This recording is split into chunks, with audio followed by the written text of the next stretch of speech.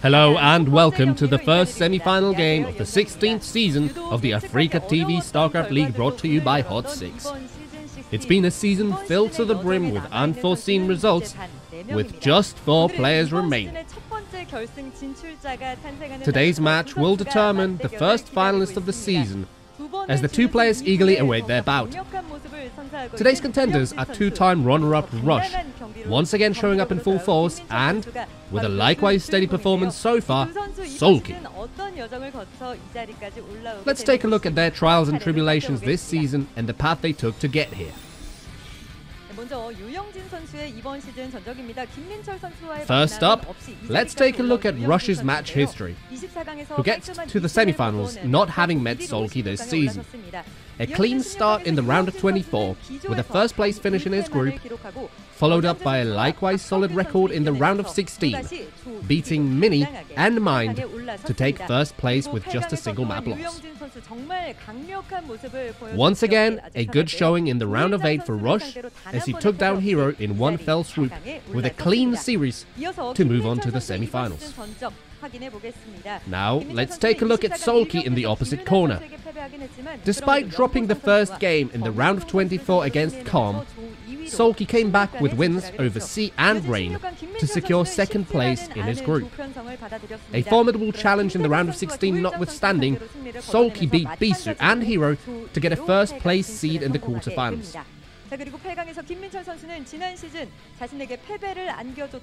Meeting JYJ in the round of 8, who had eliminated him from the previous season, SoulKey turned the series around after dropping the first 2 maps to move on to today's semi-final game. Now let's take a side-by-side look at their overall ASL record. Interestingly enough, both players only met the opposing Zerg and Terran races respectively in all of their round of 4 matches. Both times, Rush managed to win and move on to the finals, whereas SoulKey unfortunately lost on both occasions, missing out on the finals. So, what's the scenario for either player getting into the finals? If Rush wins today, this will be the 5th season in a row with a Terran in the finals. This would also be Rush's 3rd ASL finals, something only Flash has managed to achieve as a Terran player. On the other hand, if SoulKey were to win, this would be his first finals in his entire 14-season-long career in ASL, becoming the 7th Zerg finalist behind Effort, Zero, Lava, Shine, Hero, and Soma. This would also mean a Zerg player in the finals for the 5th time in a row since Lava in Season 11.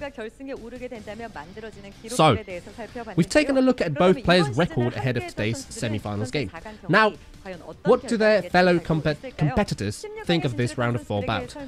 We asked this season's round of 16 players to share their predictions.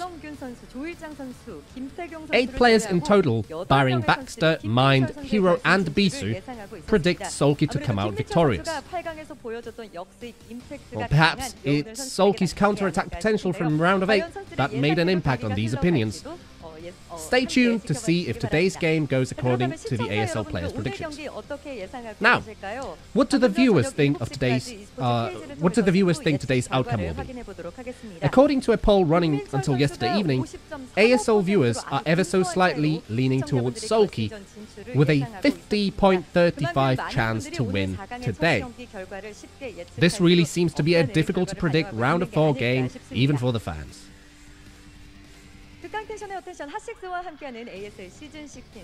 You're watching the first semi-final of the Africa TV StarCraft League Season 16 with Hot 6. Who's going to become this season's first finalist? Rush or SoulKey? Let's start the game and find out.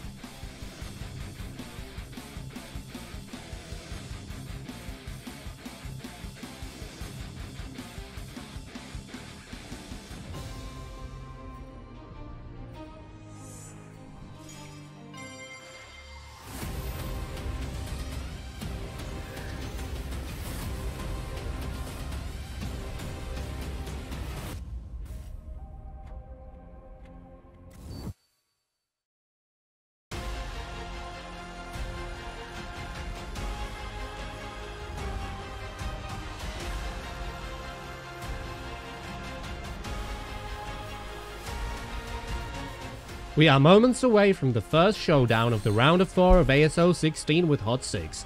As we wonder what today's match holds in store, let's have a word with Russian SoulKey standing here today on the semi-finals stage. First up, Rush. 네. You caught the Zerg. Yes. With a 3-0. Yes. 네. You advance, and lo and behold, a Zerg again. Undefeated so far, and on the way to the finals. Round of 4 and a Zerg again. SoulKey, the Iron Wall. How do you feel about this? 일단 뭐 Well, for starters, it's good I managed to advance at the back of TVZ, which is my most confident matchup. Practice seems to be going well, so I'm full of confidence. Extremely solid, extremely competitive, ready to strike back. SoulKey took down last season's champion in JYJ.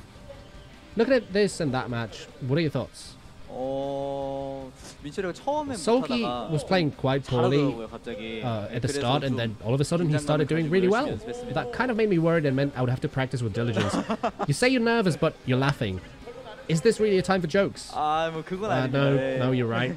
But he's not an easy opponent. Oh, that's why you're laughing. I get it. SoulKey, the Iron Wall. You've shown strong form, but until now, every single time you've made it into the round of 4, you lost. You lost every time. You didn't win a single round of 4. Last time, it went all the way to Game 7, but you still got swamped. Your opponent today is Rush. Do you think things will be different today? After all, you did beat JYJ. Well, Rush is good, but as I've already said, he's going to be a more comfortable opponent to go up against. So I also had an easier time preparing. I'm confident I prepared a lot. And how does Rush differ from JYJ? With JYJ, you never know what he'll do, but Rush looks predictable. Predictable Terran, plain Terran, one-trick pony. Well, he's saying you're predictable and easy to read. Well, even though I might be predictable, my play is not easy to stop. I managed to get to the round of 4, and all my opponents so far thought I was predictable, but they still lost. So in your opinion, where is SoulKey lacking? If he thinks I'm a predictable Terran, then I think he's a predictable Zerg too. We're both micro-focused players, so that's how I feel. One-trick micro. You guys are firing shots at each other. He says you're super easy to read, SoulKey. Well, fair enough. We both seem to have similar opinions about each other. I still think the game itself today should be interesting. So if today goes according to plan with how you prepared, what score do you predict? It should go all the way to the rubber match. Game 7 for sure. It won't be easy. Are you going to break this streak of bad luck? Anytime I've cast your best of 5s, save for 2 series and the one last week, you lost every time. Well, that's correct. I've shown poor form in best of 5s, but I did prepare a lot ahead of today, so I'm confident. And do you have anything to say to Rush? Rush, I don't think you'll take the trophy. I'm going to advance and win the whole thing. In any case, you are not winning the finals, he says. Even if I can't win the season, I first need to advance today. That's what I'm thinking. So if nothing changes, you'll take this with a 4-0 with a 4-0 score today too. Well, as far as the score goes, I think we'll go all the way to Game 7, or close to Game 7. This game isn't a trifle. I'll do my best regardless. Any final words for SoulKey? I've made it into the finals before, and I'll be doing it again. So, it's between SoulKey, who hasn't got past the round of 4 yet, and Rush, as we decide half of our finals bracket. What are you going to show us today, SoulKey? I'll do what I can to show a good game today. Understood. That does it for the interview. Please give a warm round of applause as we start today's semi-finals game.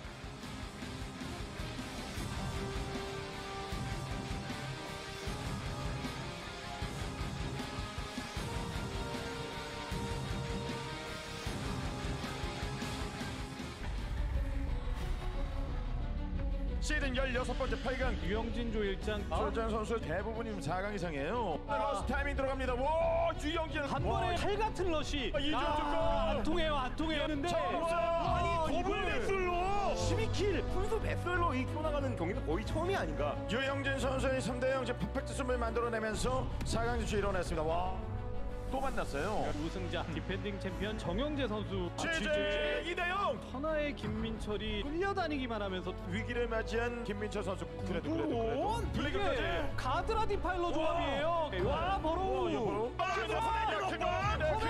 김민철이 말도 안 되는 역습에 성공하면서 4강 진출 복수 성공. 테란과 저그의 진짜 끝을 볼 수 있는 이런 매치업이 지금은 만들어졌다고 볼 수 있습니다.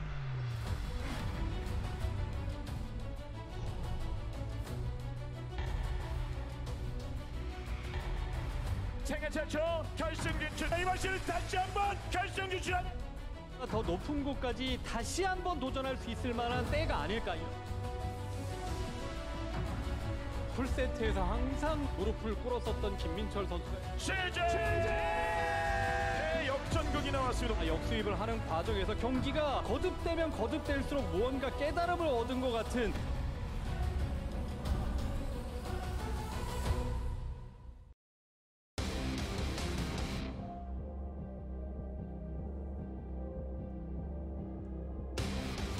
What is up, everybody? Welcome to the start of the round of 4 here in the ASL. Tastosis, how are you doing, buddy? Oh, man, Tastosis, I am so pumped for these matches. The fact that we get 2 Terran matches in the round of 4, as always, and they're best of 7s, I could not be happier.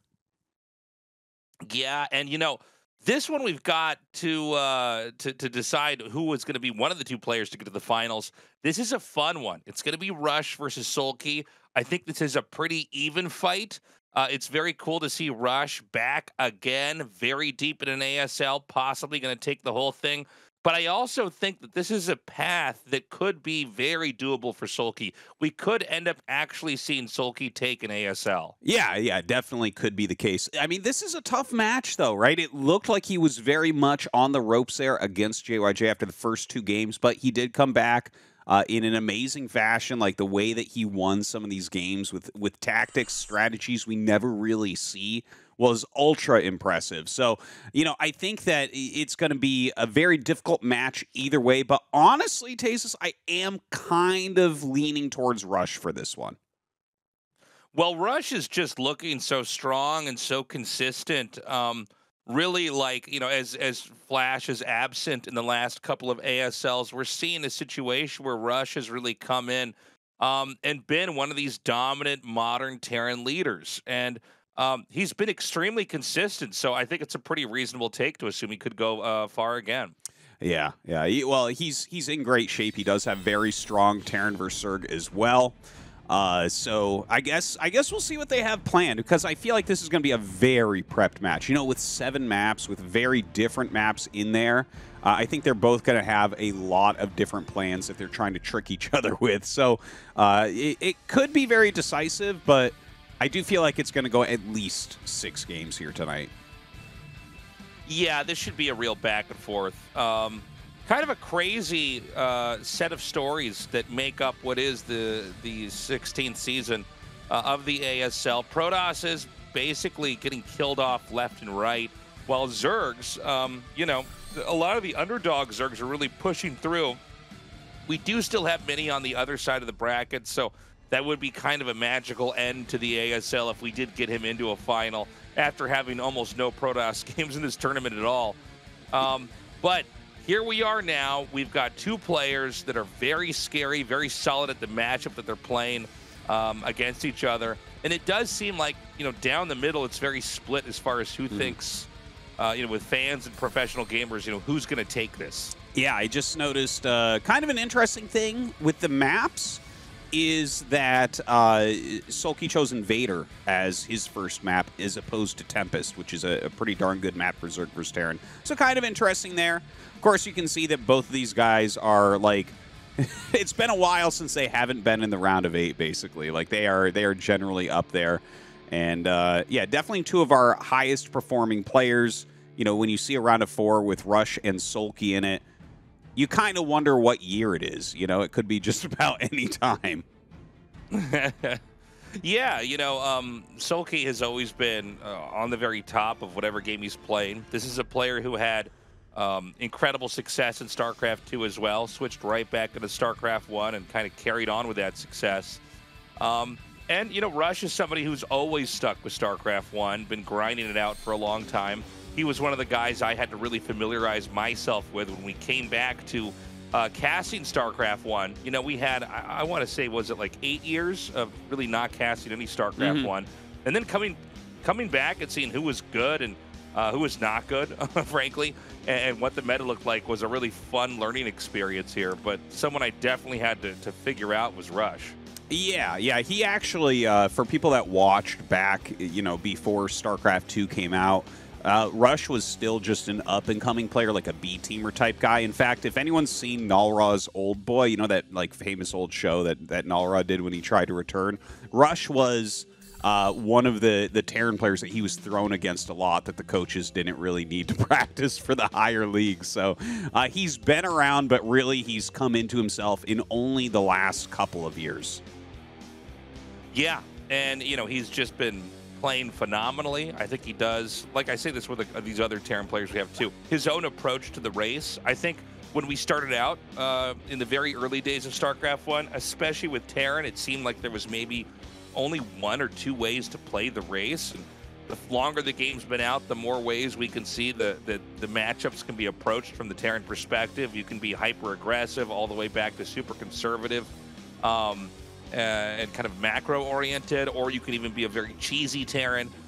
So, you know, it's been a fun time, I think, you know, for anybody who's a fan of Terran to watch all these great players rise up and approach the race in their different ways. Yeah, and, you know, SoulKey, as far as ways to end up approaching Zerg and the different ways to play it, I feel like SoulKey maybe has the widest range of pretty much all the Zergs at this point. Like, the guy will 4-pool all the way to the turtliest macro game you've ever seen. He's pretty much on the cutting edge of the Zerg meta. I wouldn't say as much as someone like Soma, but, you know, he definitely uses a lot of the new strategies like Hydra, Lurker, Defiler against Terran. Definitely one that I would like to see out of him today because I think he is one of the stronger players of that style. I think we're very lucky that we have these 2 players specifically duking it out. I think this is going to make for some pretty insane, long, dramatic, and maybe even, you know, some crazy, cheesy games here as well.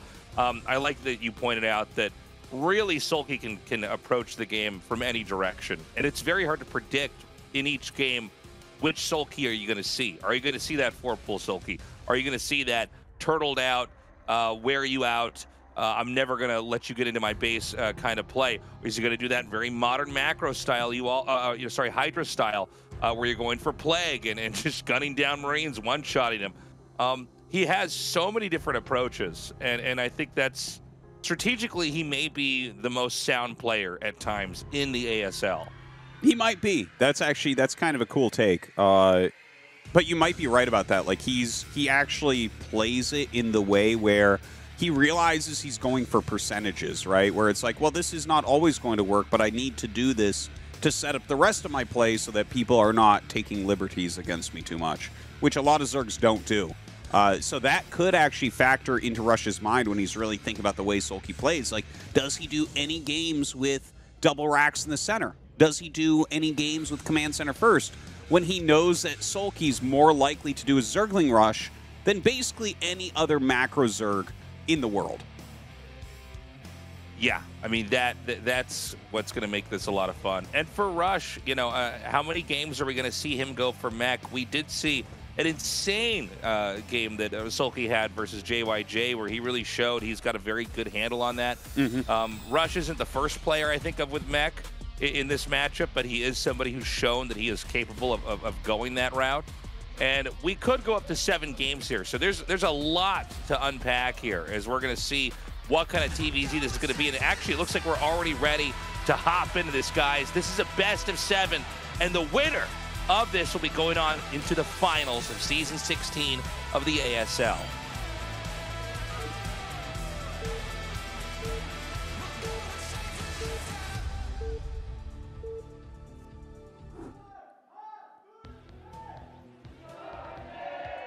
Okay, we have both players hugging the right side of the map here on Polypoid.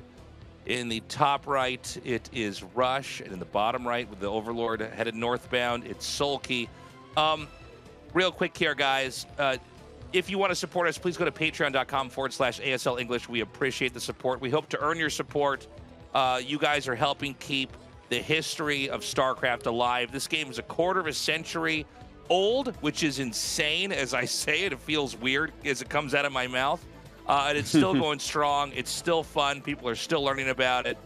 And yeah, I mean, what a cool time to be alive, to have the OG esports still going so strong. Yeah, yeah. And honestly, I expect that when we are in our mid-60s Tastosis, we're going to be like, yeah, can you even believe we've been playing StarCraft for 50 years? I honestly think that'll happen, as long as our wrists don't give out by then. But that is a great thing. And thank you, everyone, for that support. Again, patreon.com/ASL English.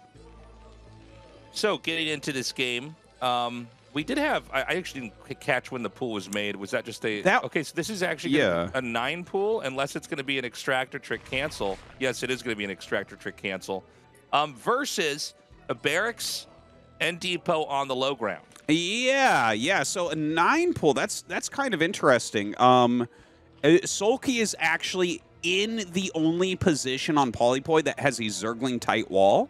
So by doing a 9 pool from this position, he does know if his opponent is walling in, there is some potential for dealing some damage. Like, Polypoid has pretty wide chokes, so it's actually like a 2 marine tall hole in the wall, right? So, like, you actually need to bring multiple SCVs to block that. It looks like he scouts that barracks, sends his drone around. If Rush doesn't know this is coming, which it looks like he won't because he's doing this ultra greedy, very late scout style, there is some potential for damage here. And it looks like the SCV is unfortunately not going to the south. It's going to be heading out over to the very opposite corner of where SoulKey is. And so he's not going to have a lot of time to try to react here. Dude, notice that the drone... just getting a few extra hits on whatever he can get before the Lings are going to come in and do a lot of damage. That was actually big brain from SoulKey, too. He wrapped the drone around to come from that angle, so Rush thought he came from the left. Like, that was really smart. And look at this. He's bringing the Lings in from the left there, making them see at the last second. The Marines are not ready for it. SCVs have to come down and fight. That is a great block, though. But SoulKey will end up killing both these Marines. Yeah, he's got a couple Lings left. He did have one Zergling kill the SCV that was trying to complete that command center. And, you know, the Lings are going to keep trickling in. And, you know, Marines are so bad versus Zerglings until you can get a couple of them. And in this case, that Marine never even fired a shot. He died with his gun full of the bullets, Tastosis. He didn't even use any ammo. I hope the next Marine goes and picks it up. Ammunition. Dude, this is so successful, Tastosis. He's killed like 3 Marines. He might get this 4th. I bet. Oh, yeah, he's going to get a 4th Marine here. Like, SoulKey is doing fantastically with this rush. I mean, this is doing exactly what it was engineered to do. I don't think we're necessarily going to see the game end, but we could. There are still Lings heading up in pairs. Terran is behind, but, you know, what the Zerg opened up with didn't come without its own sacrifices. There's not a lot of drones being made here, but the layer is already on the way, so the Spire's going to be there shortly after that. 2 more Lings are going to come up just as this next Marine pops out. And tell you what, man, I mean, Rush is not out of this yet. This is one of the biggest headaches ever. That was a beautiful position for him to put it into, but even there, doesn't lose a Ling as of yet. Another Marine comes down after cleaning out the main base. And, like, I think that's the end of the pressure as this Ling will get picked off. But, like, that was incredibly good. Dude, we're 4 minutes and 30 seconds in. Rush has 2 Marines. He lost a ton of mining time. Without a doubt, SoulKey took an advantage with that rush. But you're right, it was a 9 pool. He made a lot of Lings. So he's not as far ahead as you may think after something like that. We just saw the first refinery made in the game at 4 minutes and 45 seconds. So, look, yeah, Zerg made sacrifices, but those sacrifices ultimately paid off. We're seeing a very staggered Terran, you know, trying to develop and trying to get to where he needs to be. And remember that, you know, assuming this is just your straight up two-hatch Muta, which it appears to be exactly that, most Terrans have to have everything perfectly lined up to even be ready to fend off the Mutalisk Rush. I mean, the Academy is about halfway done, and this Spire is almost finished. So the next couple of moves here could be so abusive. It's possible that, you know, with Rush already limping into this game, the damage is just going to get worse once the Mutalisks hatch and get over there. Yeah, it seems like that's a decent proposal there, as the engineering bay just got started. He needs that to finish, and he needs his turrets done before the Mutas get over. And that seems a bit far-fetched to me right now, that he's going to time this out perfectly. You know, it's really hard to read exactly when your opponent has a Spire in a game like this. But he does start his bunker here. If he starts the second that this eBay finishes, if he starts those turrets, he might have them just in time. But yeah, the Mutas are flying across now. They're going to get there before the turrets are done. Yeah, the bunker's going to finish here as well.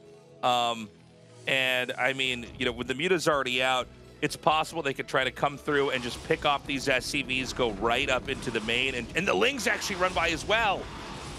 Oh man, kills one SCV there, two SCVs. Going after the turrets as well, jumping on top of some of these Marines. SoulKey dealing as much damage as he can, but not that bad. Rush is dealing with this very tough situation pretty darn well. Yeah, so far so good. The Mutalisks are going to try to come around now. You know, it was a decision SoulKey had to make, is do I just try to hit the closest location, which is where the natural is at, and do damage there? Do I try to go around and maybe hit in the main in case the turrets are being finished a little bit later? But it does seem like Rush is buttoned up pretty tight now. It does seem like, okay, so a Muta can, for instance, snipe an SCV back there like that. But overall, things have stabilized pretty nicely for the Terran.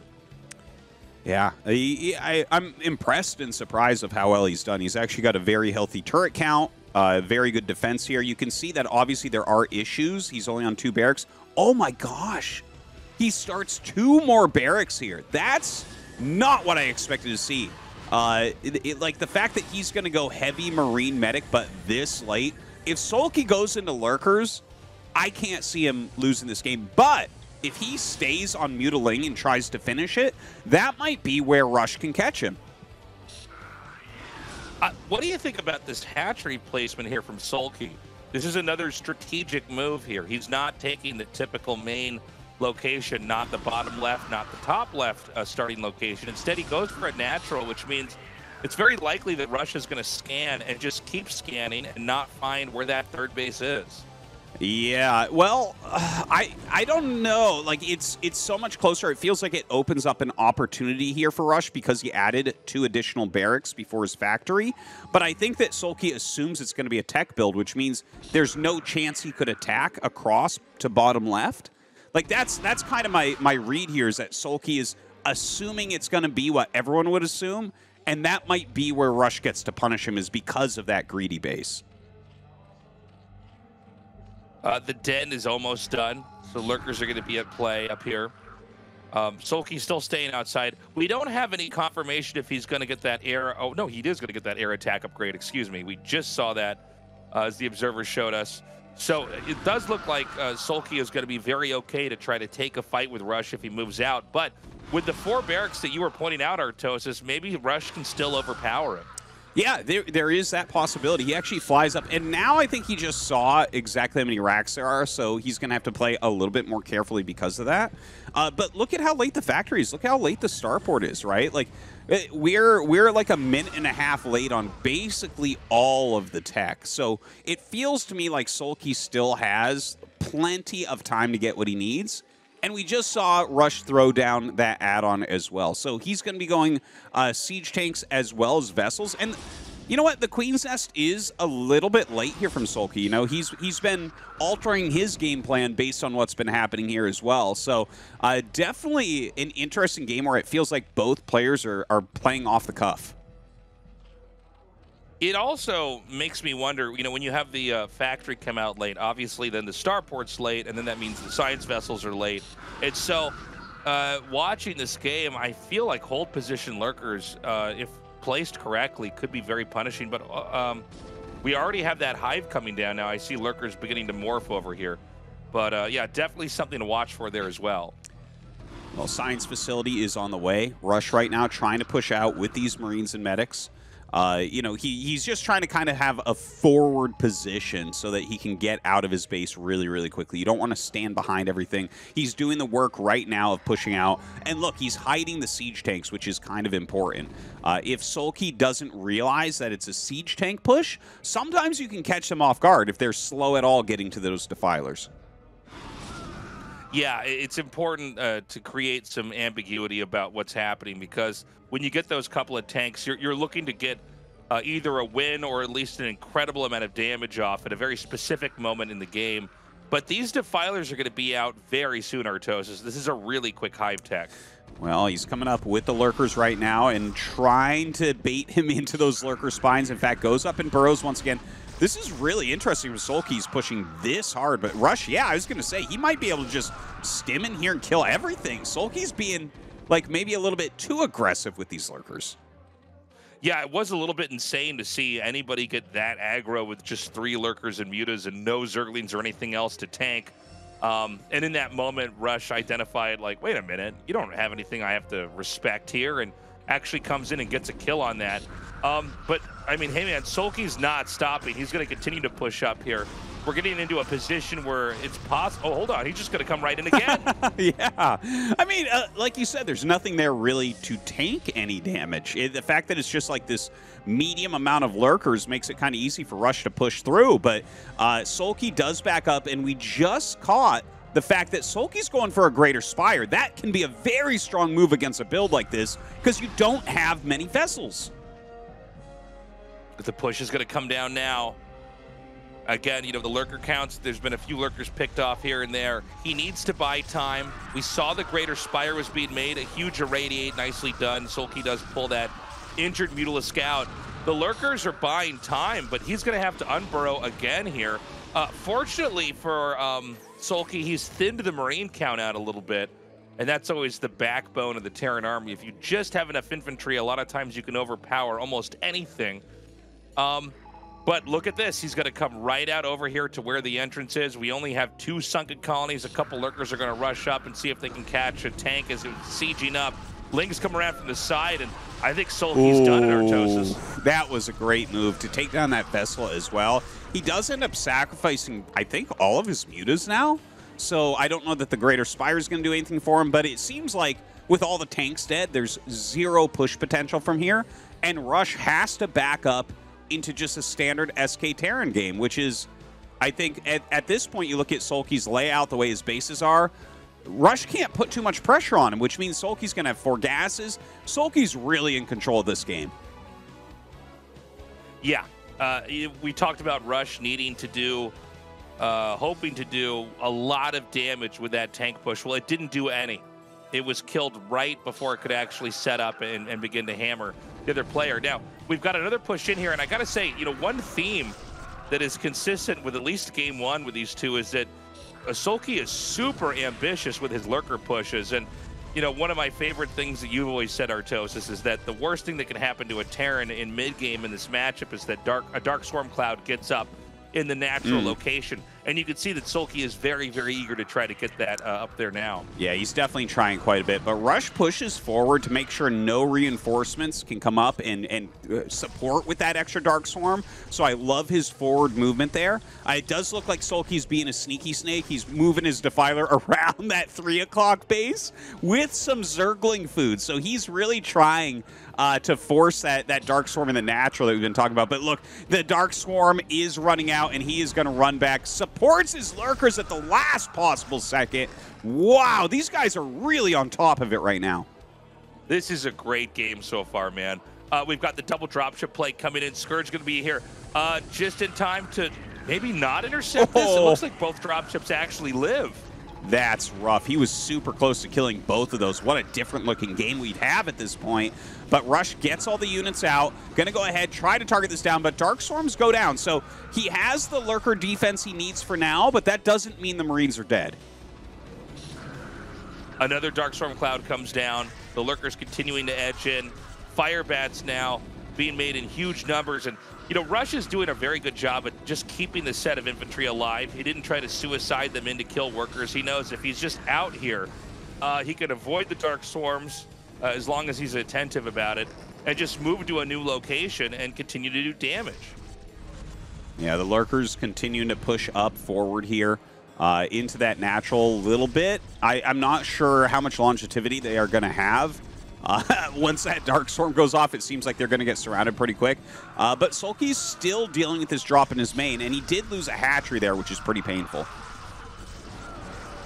Okay, excellent job from Rush, just collapsing on top of that. Looks like he needs one more scan, or at least the aid of a science vessel to clean up that last Lurker. Why not both? Yeah, why not both? Now we've got 2 more drop ships, and you know we've been talking about what's been happening over at the Natural here for Rush a lot in this game. But if this 4th base can get denied with another, you know, it's those same drop ships with the same amount of damage from earlier, with the Scourge almost killed him off.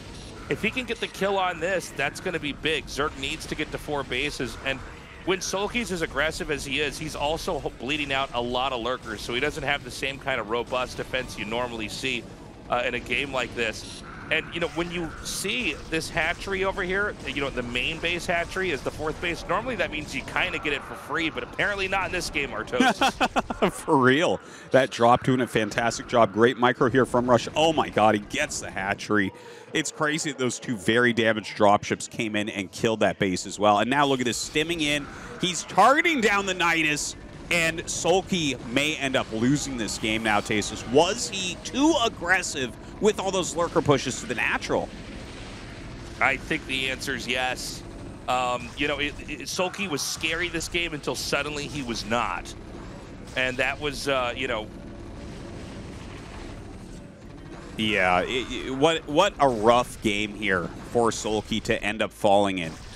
You know, he really looked like he was winning most of this, and suddenly here we are. Rush has killed like all of his bases. Not looking very good for our Zerg player anymore. Some more Irradiates coming down here.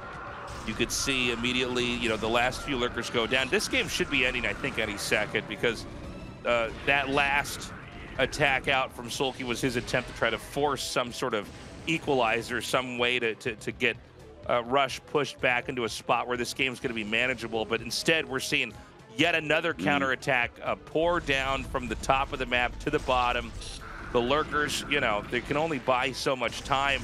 At this point in time, there's so many vessels out and so much infantry. Yeah, he doesn't even need to try to irradiate or even defensive matrix anything. Yeah, SoulKey, I saw him shake his head there as well a moment ago. I think he's really realized that this went from a position where he was really heavily favored into what is very much looking like a loss. He's still trying to pull something together. He's re-expanding the bottom left. You know, he's got a Lurker under a Dark Swarm at that 3rd base, but that's not that impactful to Rush. You know, I think he'll be able to clean that relatively quickly. But yeah, this is a game where SoulKey just doesn't have much left. Yeah, I mean, he's back on at 2 bases. I guess that hatchery at the bottom left is finished, but we can't really count that as a base until we have drones mining from it. And it seems like we're truly getting a game that illustrates the double-edged sword of aggression. You know, sometimes aggression is fantastic. You can force these positions early on. If you're good at controlling, you can win these fights right away. But then, you know, when you're this aggressive, sometimes you don't have as much as you would have had if you were more of a conservative player. And so these overextensions result in, at times, nearly fatal blows here for SoulKey. And we see him continuing to try to fight, continuing to try to force again.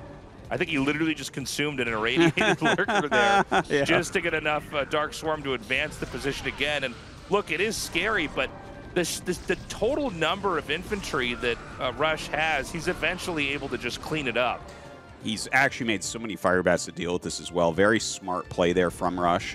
But yeah, you know, you have to give some respect to SoulKey. He was really trying to go for a victory.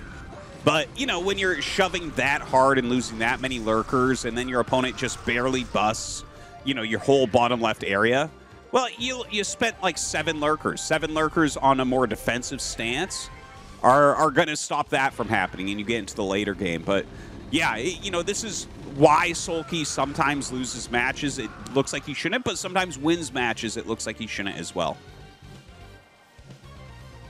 Another push is going to come up here from SoulKey, but, you know, it's getting worse and worse. Terran has been ahead on a base for, like, at least 5 minutes, I think, now. The lurkers are going to come out, but there's more vessels than there are lurkers, and that's one of the worst signs for a Zerg is, you know, when there's, you know, multiple irradiates available to kill off those lesser number of lurkers right there. It's going to be bad. Yeah, you know, this game is pretty lost, but SoulKey maybe still using it to warm up a little bit. You know, I'm not sure exactly what the mentality is. It does feel like it's an impossible game to win. Maybe just because Rush is not mining that much. You know, we're getting to the point where the bases are getting sucked completely dry at this point. But SoulKey is about 2 minutes off of having no gas left. And he's going to go ahead and GG. Rush takes down game number 1. But he was on the edge there for a moment. It really did feel like SoulKey had the advantage early on. Yeah, I think SoulKey was playing one of the best early games ever. You know, you see how crazy the end game was back there. It's easy to forget how it started. That was a 9 pool that succeeded, that really tripped up Rush.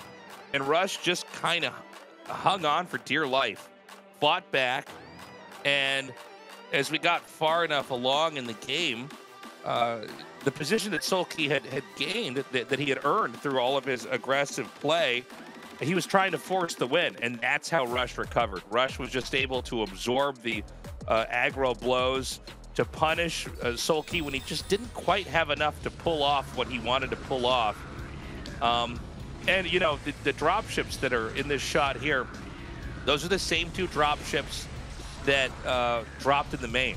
A Scourge hit each of them. And so there are these funny butterfly effect moments where one thing happens in the game, and had that one little instance been slightly different, the entire outcome would be different. I guess that's really the story of StarCraft. But imagine that even just one of those drop ships had been killed off, we probably would not have seen the main collapse here, or the bottom left main collapse here for SoulKey. Yeah, and not just that, right? Like the main base, you would have probably taken less damage as well. It is absolutely one of these butterfly effect moments. Also, a huge shout out to the amount of fire bats Rush made. A lot of defense matrices, but the fire bats in general did an unbelievably good job of helping him break positions, defend, attack, just about everything.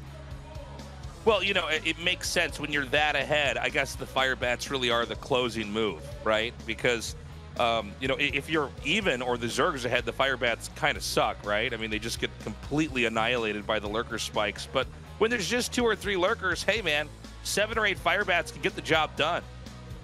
Yeah. What a great game, though. That was such a good one to actually open up on here. You can see the crowd absolutely hyped, and they should be. What if we have a best of 7 where all the games look like that? I'll be pretty happy. Yeah, that was a fun one to follow.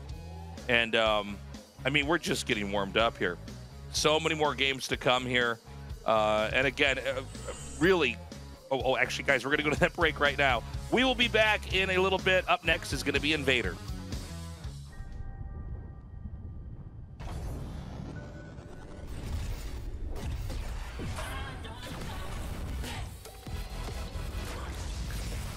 우주급 텐션, 최고의 토킹, 핫식스 토킹.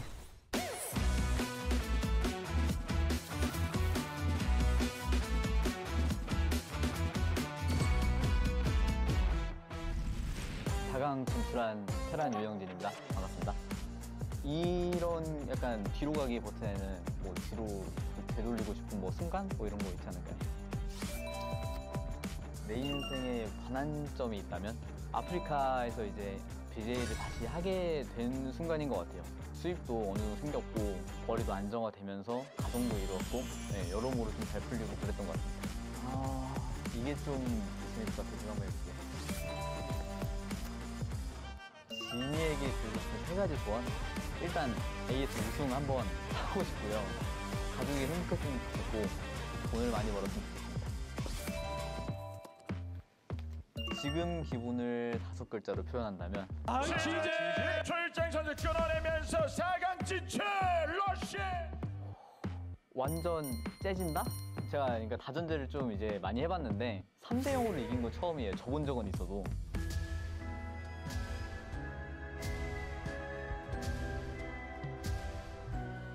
좀 뜻깊은 순간인 것 같습니다. 비행기. 일주일에 휴가가 주어진다면 여행을 오고 싶고 육아도 휴가인가요? 아 그러면은 아직 신혼여행을 못 갔거든요. 코로나 시기가 겹쳤어가지고 그 다음에 이제 하루가 태어나고 이제 신혼여행을 못 갔는데 육아휴직까지 이제 휴가가 주어진다면은 신혼여행을 한번 좋은 데로 가고 싶네요. 예전에 정해놨던 거는 몰디브, 하와이 생각했었는데 그 2개입니다. 머리 아픈 순간? 머리가 아픈 데에는 고치고 싶은 나의 단점이 있다면 딱히 단점이 딱히 떠오르진 않는데 좀 성격이 가끔 가다가 더러워가지고 그걸 좀 고치고 싶네요. 나의 가장 큰 장점은 뭐라고 생각하세요? 장점은 성실함? 초반에 좀 많이 말렸어요 전체적으로. 근데 라칸파넬라는 불리한 상황에서 제가 지지를 칠까 고민했던 시점도 있었는데 그거를 좀 이제 풀어나가기 위해서 이제 운영적으로 넘어간 부분에서 좀 잘했던 것 같아요. 그때 이제 평소에 연습 많이 하는 게 나온 것 같아서 노력 성실의 이런 것 같습니다. 멘탈이 깨졌을 때 나만의 힐링 방법은 저는 멘탈이 깨지고 스트레스 받으면은 잠을 자요. 그냥 잠잘 때 좀 잠을 자면은 좀 멘탈도 괜찮아지고 스트레스도 좀 풀리고 하더라고요. 아니요. 애기 키우느라 많이는 못 자고 항상 아침 8시에 일어나거든요. 일어났다가 다시 잠드는데 어린이집 그렇게 많이 자진 않는데 그래도 잠을 자면은 좀 스트레스 풀리더라고요. 마지막으로 입술 요즘 제일 많이 하는 말은 게임을 너무 못한다라고 제가 맨날 말을 해요. 제 폼이 좀 안 좋은 시기여서 게임이 너무 안 된다, 질 거 같다, 못한다 이러는데 근데 막상 대회 때 경기력을 보면은 지금까지 제가 한 것 중에 경기력이 제일 괜찮은 것 같아서 좀 모르겠어요. 좀 이게 게임을 못하다 보니까 더 많이 연습을 해서 좀 결과가 잘 나오는 것 같기도 해요. 네. 공족별 징징 1위 네. 영진님 몇 오, 유영진? 저 테란드는 근데 이 친구 있네. 여기 숨어 있었네. 저 뽑을게요. 이게 테란이 맵이 빡세면 누군가는 말을 해줘야 되거든요. 근데 다들 좀 묵묵한 사람들밖에 없어서 저라도 그냥 할 말을 한다 이런 마인드인데 솔직히 다른 사람들은 손 안 대고 코 푸는 느낌이에요. 거의 제가 다 맞죠. 민철이는 제가 인정하는 저그 딱 2명 중에 1명이거든요. 만나면 껄끄럽지만 재밌는 승부 해보고 싶습니다. 4강 준비 잘해가지고 꼭 이겨보도록 하겠습니다. 화이팅!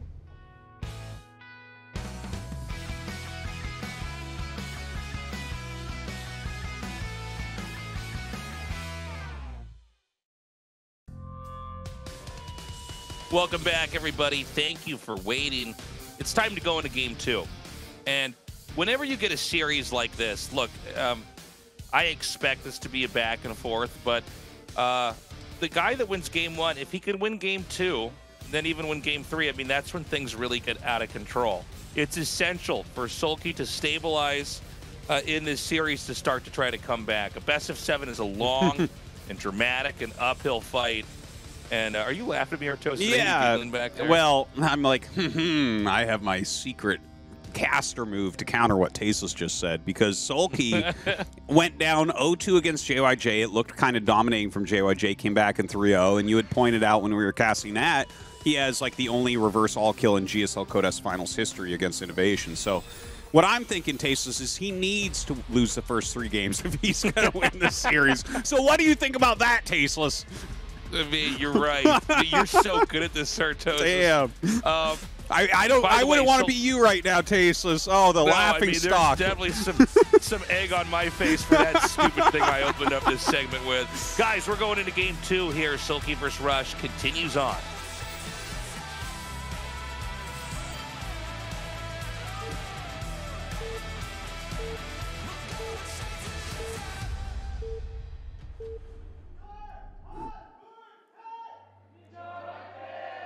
Okay, onto the map, Invader. Rush in the top left and SoulKey in the bottom right.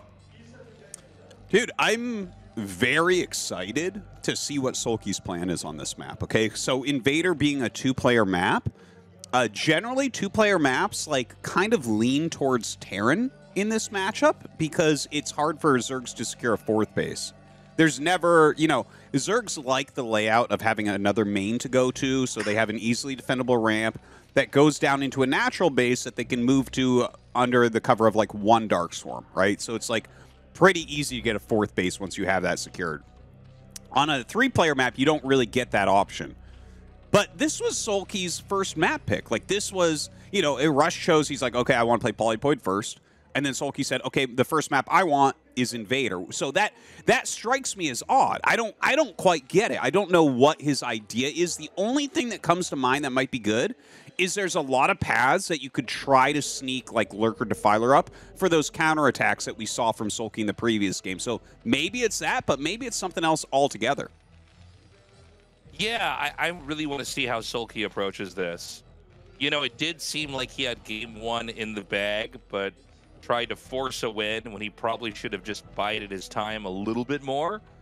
And on this map, we once again have Rush going for that expand opening, despite being punished. Oh my God, hold on a second. Command center first, huh? Command center first. Yeah. That's off of what happened in game one with the 9 pool. So that's some pretty pretty ballsy stuff, actually. But it doesn't look like SoulKey's going to rush this game. So clearly Rush is navigating this very nicely. He's going to mine 1 extra mineral just because the SCV is already there, and then start that command center. And this is going to be a very good build order advantage. Command center first versus hatchery first. Command center first, much, much stronger. For sure. Yeah, I mean, anytime you get away with command center first, you have an advantage. It's like the greediest thing that happens basically in this game, as Terran generally can't do something like that. But, you know, I'm not sure. I almost feel like from SoulKey's point of view, are we ever going to see like a meta where you go 9 pool so that you can 9 pool them the second game, right? Because I feel like I see this a lot from Terrans where they're like, you already Zergling Rush. You're not going to do that again. You're not going to risk having a really poor economy against a standard opener. So I'm going to be greedy. And I feel like, damn, SoulKey, you just barely missed it. Like this, imagine if he had 9 pooled here, free win. Yeah, it's funny how that works out. So there's a drone to block the entrance here. This should always raise some eyebrows. Whenever you see a drone that's just cutting that off, it's like, are you hiding something? What's happening? Yeah, that's really annoying. What you're thinking about here? Ooh, he gets through. Okay, reasonable block from SoulKey. But what you're thinking about is like, is this a 3-hatch or is this a 2-hatch play? And he gets in, so he's going to go ahead and see that it is in fact a 2-hatch play. He's going to prepare for, you know, 2-hatch Mutalisk most likely. And it looks like he's just going to send the SCV out immediately. Yeah, he's going to send that out right away. This Marine is just going to try to chase his Overlord back. Notice that he did slip a little SCV out down the ramp. I don't know if the Overlord spotted that, but he does have a second scouter on the map. Oh, okay. That makes a little bit more sense now that he wanted to send a secondary scout, maybe from like a different angle. You know, see if he can sneak in and just confirm something like the Spire is being made. +1 not started, by the way. So that's actually a mistake. Like the second that finishes the engineering bay, when you go for a very quick engineering bay, you want that +1. There you go. Gets it going. So not that impactful, but yeah, it looks like Rush is going to be going for probably just like 4 barracks +1 Marines. Terrans have really been liking that build again recently. Yeah, giving you a little bit of muscle to move out on the map and try to overpower the Zerg. And look, it worked in that last game. I think more of a techie Terran in game 1 would have probably just gotten, you know, boxed in. But instead, having those Marines and able to lash out at the Zerg on the map is a pretty good idea. The SCV is still scouting over here, although I think most of the information has already been confirmed. It's obviously going to be this 3-hatchery Spire play here. On this map, by the way, is there a direction the Terran and the Zerg, for that matter, is more likely to grow in? Because you have 2 optional third bases, one on that low ground, the other obviously on that high ground location a little bit further away. Yeah, so I honestly don't know yet. it feels like it's still being thought of by Zerg players when they take a very fast third, like before making when their third hatch is their third base. I've seen a lot of Zergs actually take bottom left because it does have that very small ramp. But other than that, I think SoulKey here probably has to take that 3 o'clock base. The big question is, where do you take your fourth, right? And for Rush, though, like, I mean, I feel like he could expand in either direction, but you do have to keep an eye on the various attack paths and the possibility of, like, one of these Defiler Lurker backstabs. Look at that. A scan Crazy. Doesn't quite reveal that Evo chamber. Not that that's, the biggest find to see an Evo chamber there, which is kind of funny. The turrets are going to be laid out now. And remember that in Game 1, Rush survived the Muta pressure totally fine, and he was actually hit with a 9-pull that did a ton of damage. This time around, Rush has gone command center first. He has a lot of momentum behind him, and it looks like he's more than ready for this Muta rush that's coming in now. Yeah, command center first is generally going to be ready for absolutely anything thrown at it since you have such a big economy. In fact, he does have 5 barracks right now as opposed to 4 that you would have with a more regular expansion. So he's going to be able to produce just an ungodly amount of Marines and Medics. And since SoulKey's going for that fast +1 carapace, like that points towards probably like a crazy Zerg, although it could end up being like just +1 carapace for a heavy Ling Lurker mid-game. Like it could be either one of those, but I feel like Rush's build is good against both. Huh? We got it. I know you like calling it crazy Zerg, which that's what it's called. When you say crazy Zerg, what you actually mean, because it's not a descriptive way of talking about the game, is cracklings with Ultralists, right? And they're just camping it up. Crazy Zerg specifically means skipping Lurkers and Defilers. So it's like from the Mutas directly into Ultras. And the way you do that is by getting a very fast +1 carapace and a very fast +2 carapace. Because that's kind of the break point where Ultras become super strong, is you have +2 before Marines have +2, and then you just have a big advantage. So that's crazy Zerg. Every time I say crazy Zerg, you laugh at me. I didn't name it. Well, it's just like it's not a name at all. It's so funny. You've said it since I've known you, like before you're even a casual. Like, oh, he's going crazy Zerg. So we saw SoulKey try to take advantage of that ramp on the low ground and run into the main, but Rush actually had just enough. He just shut it down, no problem. The game goes on. Back on the map, I mean, Zerg is going to be taking a third base. I do feel like this third base is much more attackable that Zerg is taking. How do you ever defend that? It's not the base that you're thinking of the Zerg taking when you're the Terran. And keep in mind, we didn't really have that much time to talk about this in Game 1, but basically in Game 1, he actually took a natural instead of a main. So he's been kind of sneaky about third bases, but sneaky, not sneaky anymore. That's not a solid snake base down there. He just finds this one and can probably push it. Well, it looks like he will destroy this group of Marines and Medics, but the bigger groups are coming across the map right now. It really feels like Rush has the best possible build for this game, and SoulKey is just... There's no way. Like, I think SoulKey's literally just about to die right now. It does feel like that. I mean, this push is going to come right down over here. There's many more waves of infantry coming as well. We've got Mutas and Lings cutting off reinforcements, but this core bulk is here right now. And this is going to kill this hatchery. And I mean, maybe he can overpower this with the Mutas and the Lings. I guess the answer is yes, he can, but there's even more Marines coming down now. And oh my God, are we just going to see this game end? You know, if this had been a 4 barracks +1, then I think he actually would have held that and killed everything. But yeah, in this case, this game's over, man. The Game 2 is over, and Rush is going to be up 2-0. Oh, wow, look at SoulKey putting his hand over his face for a second. Ooh. Taps out, an unhappy, I guess a grimace on his face there as he GG's it. And Rush knows he's already halfway there. Hey, man, maybe this is not going to be a long series. Yeah, it is looking one side again. But don't forget, this is what happened against JYJ. I was surprised to see that he wanted Invader, and then the way he played it, I'm like, wait, are you trying to go for just carapace upgrades and ultras, aka crazy Zerg? And then you take a base like that? Like, none of this really computes for me. So I'm a little confused about the map choice, about the strategy choice. And as you see, he just got rolled over. Very discouraging game 2. Rush, you know, despite getting beaten up by a 9-pull in game 1, goes for an even greedier play here in game 2 with command center first, which of course can be punished in so many different ways. But I think he was confident that the way that SoulKey approached game 1 would have SoulKey in a position where he would abandon aggression in game 2. I mean, there is this art form and this dance that's happening between each of the games in the set. You know, when do I rush? When do I not rush? Because if you become predictable, if you're 9-pulling every game, well, then you're going to, you know, people are just going to play defensively. If you're going command center first every game, well, people are just going to attack you. So I think this is a really smart planning move here from Rush. I don't know if that was the build he was always going to do on the map or if he did that as a response to the 9-pull aggro play from SoulKey, but whatever prompted it, it worked.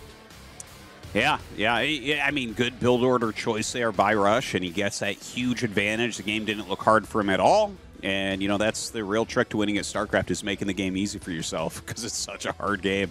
SoulKey going to be a little bit upset about that, but I think he's got a strong enough mentality. We've seen it before. He can make comebacks, but if he loses map 3, it's going to be hard. We're going to go to a quick commercial break. When we come back, SoulKey tries his comeback.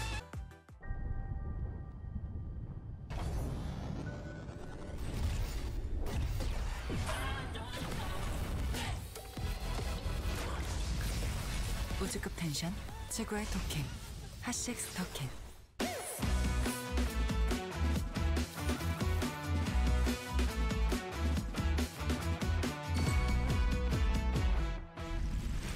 안녕하세요, 김민철입니다.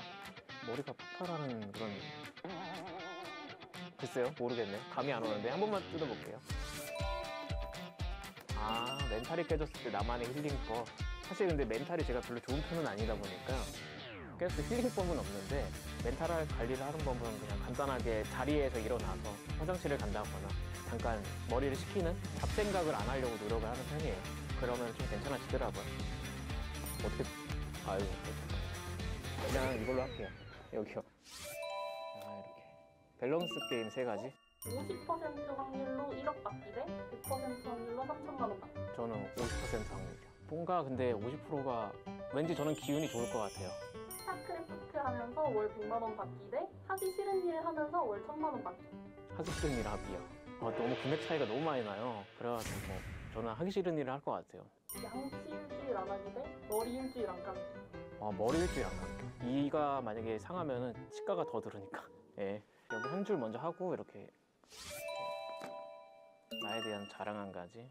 사실 저는 자랑할 만한 게 게임 실력 하나가 제 자랑이죠.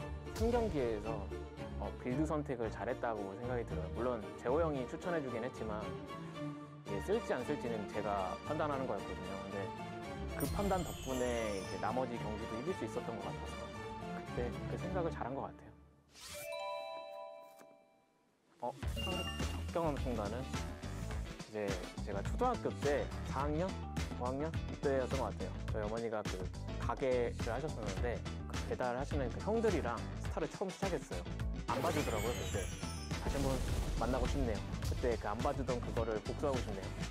그때부터 이제 스타를 계속 꾸준히 하다 보니까 이제 결국에 프로게이머가 됐고 지금 이렇게 된 것 같아요. 상대 선수를 압도할 수 있는 나만의 특별한 점이 있다면 아무래도 이런 후반전 같은 경우는 저는 제가 제일 잘한다고 생각을 하니까요. 플레이그 마켓 리버 저울링 물결이 옵니다. 저울링들이 공공세 시작했어요. 병력 많아지면서 공격. 야, 여기서 우리 7시 저울링들 끝내시겠다는 김민철. 블레이저도 언제든지 역전할 수 있고 그런 점이 특별한 점인 것 같아요. ASL 시작할 때 현재 마음가짐의 변화가 있다면 처음 시작할 때는 편하게 하자였지만 지금 강한까지 올라온 이상 꼭 결승 가자, 우승하자 라는 마음가짐으로 좀 바뀐 것 같아요.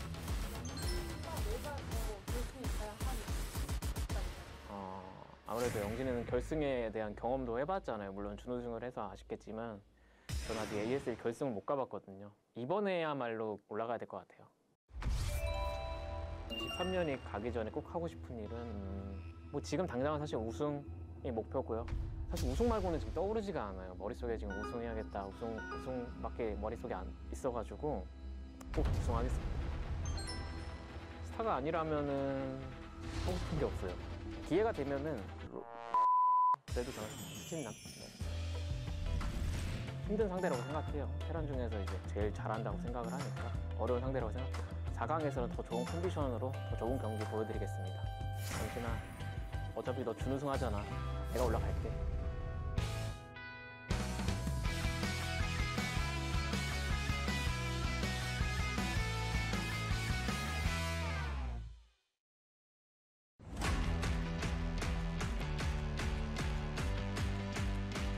극강 텐션의 어텐션 핫식스와 함께하는 ASL Season 16 4강. Welcome back, everybody. Thank you for waiting.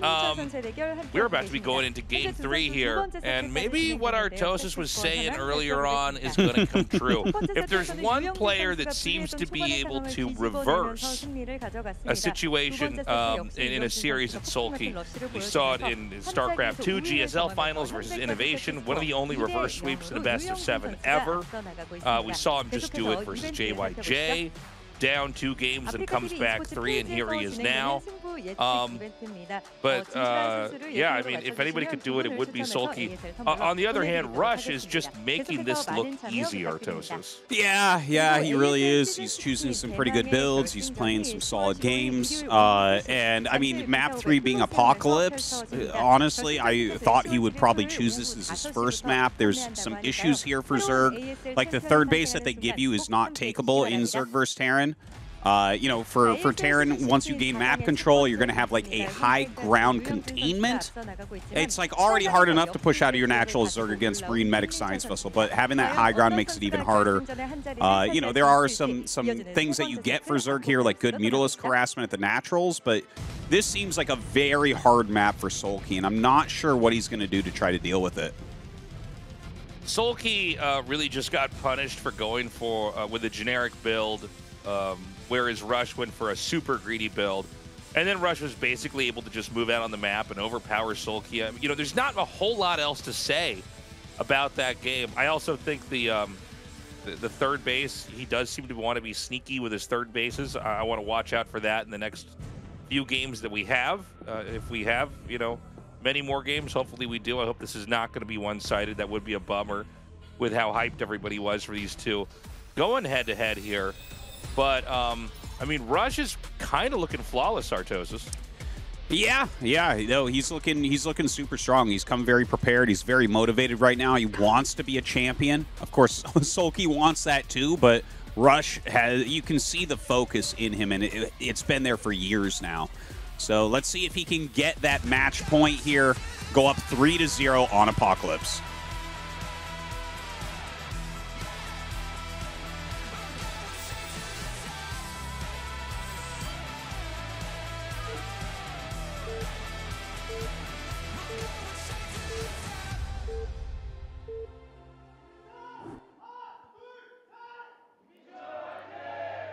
Okay, into Game 3 we go. Rush in the bottom right, and SoulKey up here in the top center. It's a 3-player map. You know, it's a map we're still trying to learn about and unpack, as it's one of the newer maps that we've got here in the ASL. And I'm really grateful that we also got all these ASL maps in the actual ladder map pool. We've had a lot of seasons where there's like the ASL maps and then the maps the common man plays on. Like, yeah. And, you know, I always think StarCraft's in its best state when you have you have the pro maps, the pro matches being played, and then on ladder in local tournaments, you can also have the fans watch those games and then come on and play and try the strategies out that they learn from there. Yeah, I definitely agree with that. I think the ladder scene, like mirroring the pro scene, it's like you can try out the strats that you just saw. You know, you gain familiarity with the maps without even playing them. You know, if you're not like a full-time player, which so few people are, like this, I feel like this helps you and kind of encourages you to get on that ladder. So, big props to Blizzard for putting you know, this set of maps in. Do you like this map, by the way? Just wondering. I haven't talked to you about Apocalypse and your experiences on it. Yeah, I like it. I'm still trying to get a handle on it. I think one thing about this map that's kind of funny is the very center area. It's very open. I mean, you obviously have the low ground and the high ground, but I've already seen some very cool tricks from pros maneuvering around the overlords because this map is not as boxy as some of the other ones. But I think it's a welcome map. I also think, and I've said this before in other casts, but this is a map that is more in the realm of sanity. I like having crazy maps, but occasionally a map maker that has one crazy idea also has like 12 other crazy ideas. Yeah, and I'm not to say that it makes the map unplayable, but it makes the map so out there. And this is really like ASL, I'd say like 3 or 4 years ago. We went through some phase, maybe even 5 years ago, where we had a couple maps that were cool, but there was almost too much. Yeah. And it seemed like even at the very, very end of the map's life cycle, the pros had either barely figured it out or not really figured it out, or they had developed some kind of a weird gimmick they would do on the map instead of having a proper game. And so I'm glad that we have maps like this that everybody can play on but have some cool ideas. And yeah, I mean, I think it's just another one of the great new maps in StarCraft. Yeah, Inner Coven, Sparkle, and you know, so many others have been pretty wild. This season we don't really have a crazy map when you think about it. Nemesis is probably our weirdest, but Nemesis has been around for so long that it doesn't even feel that weird anymore because everyone has a lot of experience on it. So yeah, this is one of the more vanilla seasons as far as maps go, isn't it? Maybe La Campanella, I guess? Yeah, that one's a little bit weird. It's a little bit, but it's not like Excuse me. Super duper insane. I guess it is in that outsider genre along with Nemesis of these weird ringed bases that are very hard to get to. So I guess so, but definitely not as crazy as some of the other seasons that you were pointing out. What I would like to see is maybe a map that is an island or semi-island that then was also just normal. I think one of the mistakes that's been made in ASL maps previously is that was like an island map that was also completely insane and had like permanent disruption webs all over the map or whole areas locked out by, you know, lurker eggs or Zerg eggs or whatever you want to call them. And I think that, like, it would be fun to maybe go back to some island-ish maps. Maybe, like, you start out on an island or you have a natural and that's it. And then from there, it's just a land map, stuff like that. Sure. If we were to go back onto wackier maps. But, you know, maps like Sparkle, Inner Coven. 76. As an example.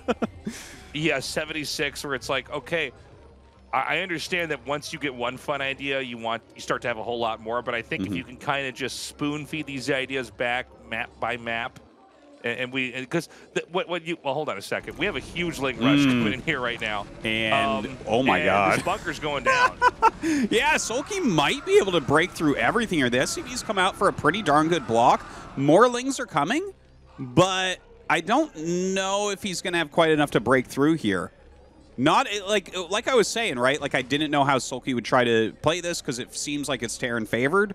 And you can see he's decided, okay, we're just going to do a Zergling all-in. But it doesn't seem like it's working. This feels very rush-favored right now. Yeah, well, I mean, when you're experiencing an attack like this, you know, as a Terran, you know that all you have to do is live through it. And the victory is going to be once the dust settles. Morlings are going to run by. You know, there seems to be just enough Marines back here that I think they can straight up fight this. Yeah. And, yeah, you know, it's not a situation that's, I think, one that SoulKey can really recover from. I don't know. You know, you really only have that burst of damage with the first wave of Zerglings, right? The rest of the Zerglings weren't doing that much. We have Mutas out. There's not a single drone mining a mineral at the natural. There's only 2 drones in gas, to give you guys some perspective here. So, yeah, it's still a 2-base Zerg with Mutas, but economically it's very, very weak. I have no idea how you're even supposed to plan a comeback here. I think SoulKey has no option other than to make a bunch of units and try to just win straight up. Like, I think what he'll do is use these mutas right here, stop reinforcements from going to the natural, bring in lings, and try to bust the bunker. I can't think of anything else, you know? It's just like his position is terrible, he has no economy, and Rush is looking on top of it. Yeah, is he just going to go for it? I mean, if you have SCVs to repair, I guess these turrets kind of cage that out. Only one Marine in this bunker, by the way. The bunker does fall, but the only thing he got out of that was that one Marine. It looks like he does have 3 in his second gas geyser. But it just seems like the sand is running out of the hourglass here, man. I don't know what SoulKey's going to do the further this game goes. I think he's going to GG, man. And this might be a very disappointing round of 4 match, unfortunately. This doesn't look like a winnable position against a player of Rush's caliber. You know, SoulKey, he did an all-in. He knows the map is tough. He's trying to make something happen here with this kind of like all-in play.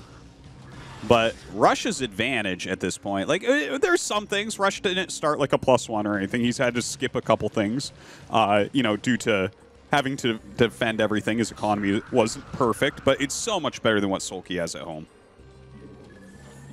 By the way, for the uninitiated, this game might look like, wow, Terran's barely hanging on. What are Tastosis talking about? You know, when they say that he's in trouble. You have to realize that there are just no workers being made at home.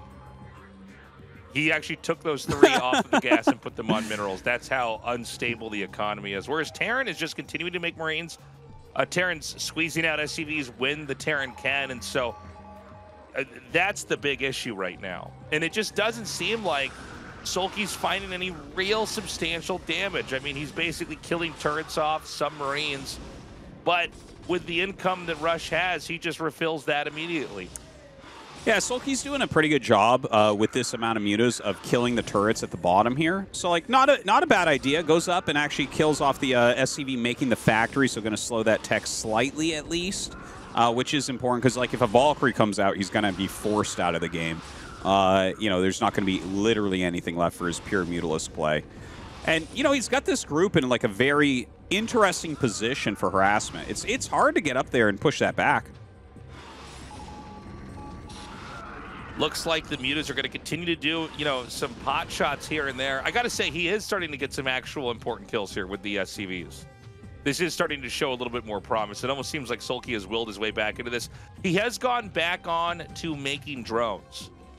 And so he is getting a better economy, but that means he wasn't making attacking units. This is the punishing thing about 2 hatchery play when you're locked into it. He does have that air damage upgrade for the Mutalisks. He is going to come through here and chip away at these turrets. One thing about the map Apocalypse is that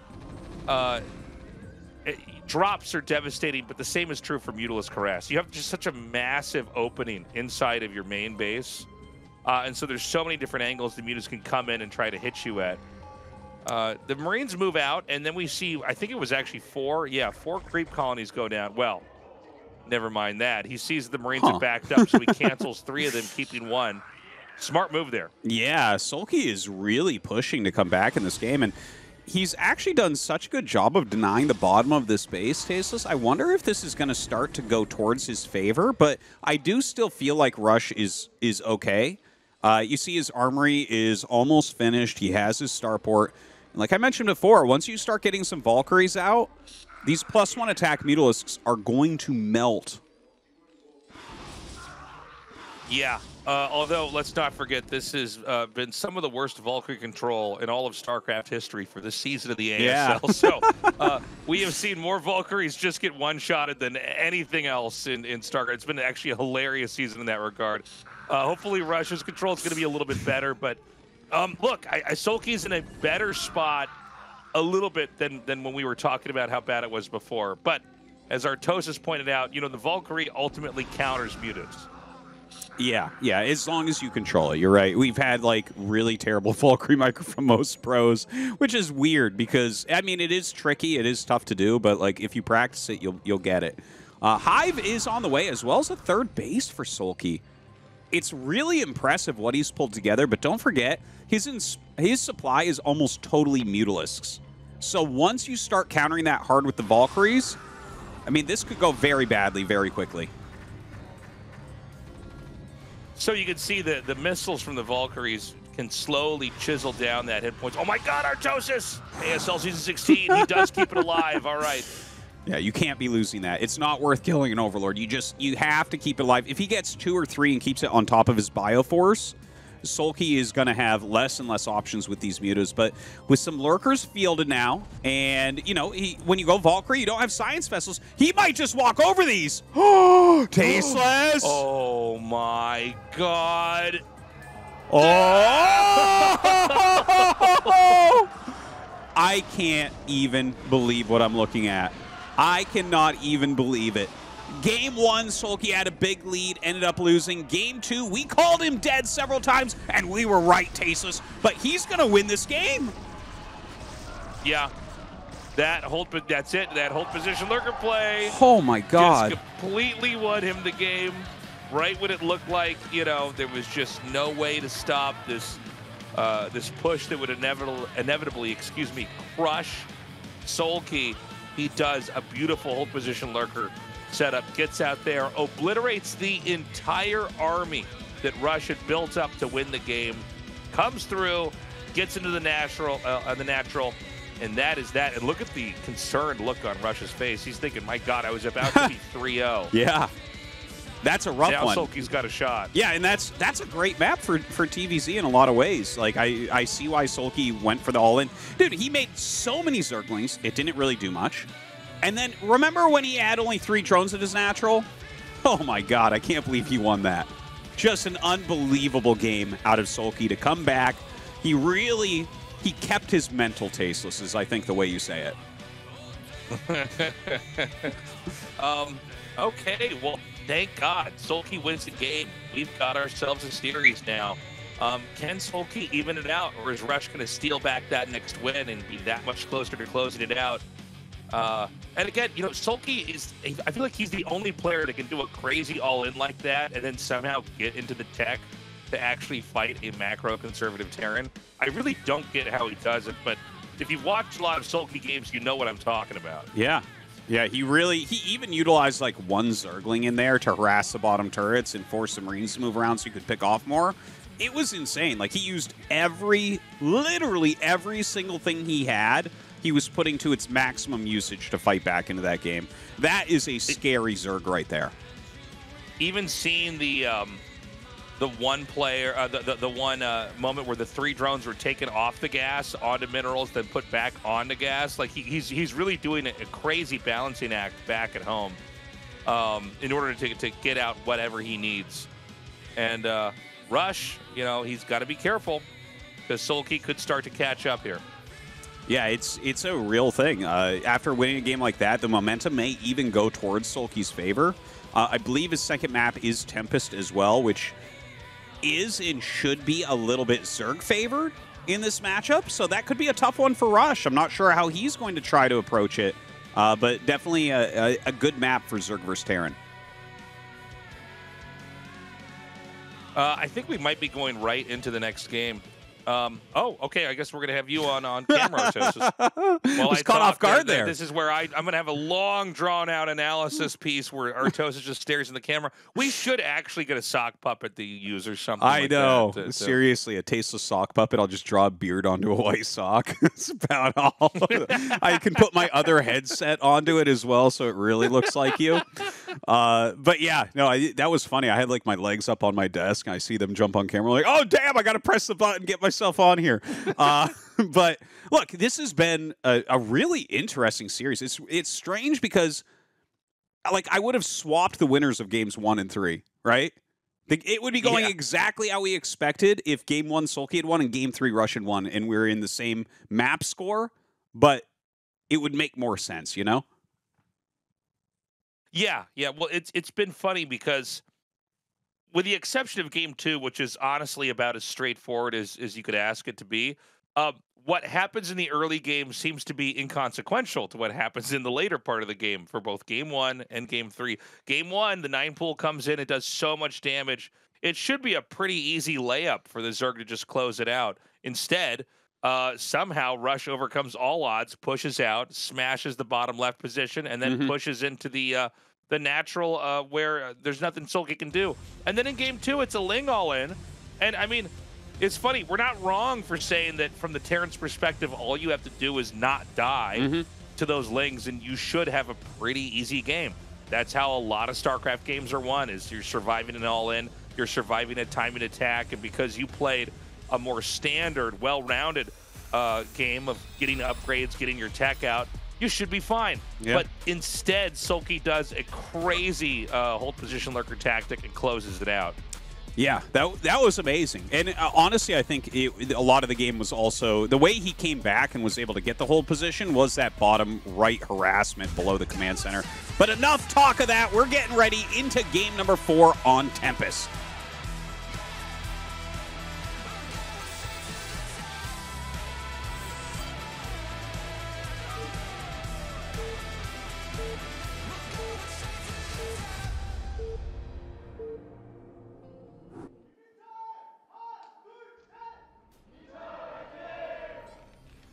All right, we're into it. Rush in the bottom left, SoulKey in the bottom right. This is a map that, you know, as far as TVZ goes, I don't know as much about. What can you tell us about this matchup and what we should expect from these two? And is there one race that's clearly at an advantage, or do we know that yet? Yeah, so it is a bit Zerg favored, and the main reason behind that is you have a high ground natural. So basically when you go for like Marine Medic, a big part of playing Marine Medic against Mutalisk is putting your group out in a more forward position on the map so that you can counterattack if the mutas go too wild in your main base, okay? You don't get that every game, but that is a big part of what happens in Terran vs. Zerg. And because it is a high ground natural, if they place their Sunkens kind of along the diagonal of that ramp, you're going to be missing shots or being forced to run through extra shots to get to the high ground. So it's much, much, much harder to threaten a counterattack, right? Like the same amount of Marines that would bust 3 Sunkens, let's say, is not going to bust that many Sunken colonies, you know, on this map, which means that Zerg can stay longer with their harassment. So yeah, that's... Because of that, it feels like a hard map for Terran vs. Zerg. Now, not every game comes down to that. You can still play it kind of normally and try to just grind it out, but that is something that can be a problem. And, you know, we're going to have to see how Rush wants to try to deal with that. Now, is mech viable on this map? I mentioned we might be seeing mech. We haven't had any mech at all. It seems like Rush is really going for that very classic Terran composition of, you know, Marine, science vessel, medic. But, you know, it's really a question of how does he get there, not what is he going to get. Could we have Rush do some kind of mech play here on this map, or is mech viable at all on this map? Well, yeah, actually, I like mech on this map personally. That's what I do on the map, is I go for mech. You know, we did see JYJ do a straight mech build in Game 5 against SoulKey in the round of 8, which he did end up losing. So that might make you look at it and say, well, damn, SoulKey's so good against mech, maybe I shouldn't do that. But I think if you're going to go mech against SoulKey, you have to do it as a mech switch, where he thinks you're going bio, and then suddenly there's mines everywhere. And suddenly you have 4 bases and, you know, tanks pushing in. So I think that's like the type that you would have to go for. Would Rush do that? He's really a bio player. So I don't think he'll do it. Sorry, what is the structure at the bottom? Is that a command center? That's a command center. So what's happening here is Rush is playing to the map's image, right? So everything I just said about that, where like you might not want to play like a standard Marine Medic game, right? Like you might want to go for like you know, a 1-1-1, or you know, possibly mech, maybe one of these hybrid Goliath bio builds, whatever it might be. So he's walled in, and he's building the command center out of vision of the drone, and that's going to force SoulKey to say, okay, it's a factory. We're going to make a Sunken colony. You know, we're going to play defensively, maybe get a Hydralisk den, because here you're definitely thinking that there is a very high possibility that this is not bio, because, you know, it just, your economy is much worse by having the command center in your main base, and then you have to float out. You're losing like 2 SCV build cycles and mining time by doing that. Yeah, looks like he's going to just chase this SCV down. Still a confusing opening right now for SoulKey. SoulKey basically thinks that something's coming. There's some kind of weird tech, but this is basically a hidden command center that will be floated out later after the Zerg may have overreacted to a tech that's just not coming. Exactly. So exactly. if you're watching this, you're going, well, why wouldn't you just make the command center out there like the Terran did in every other game?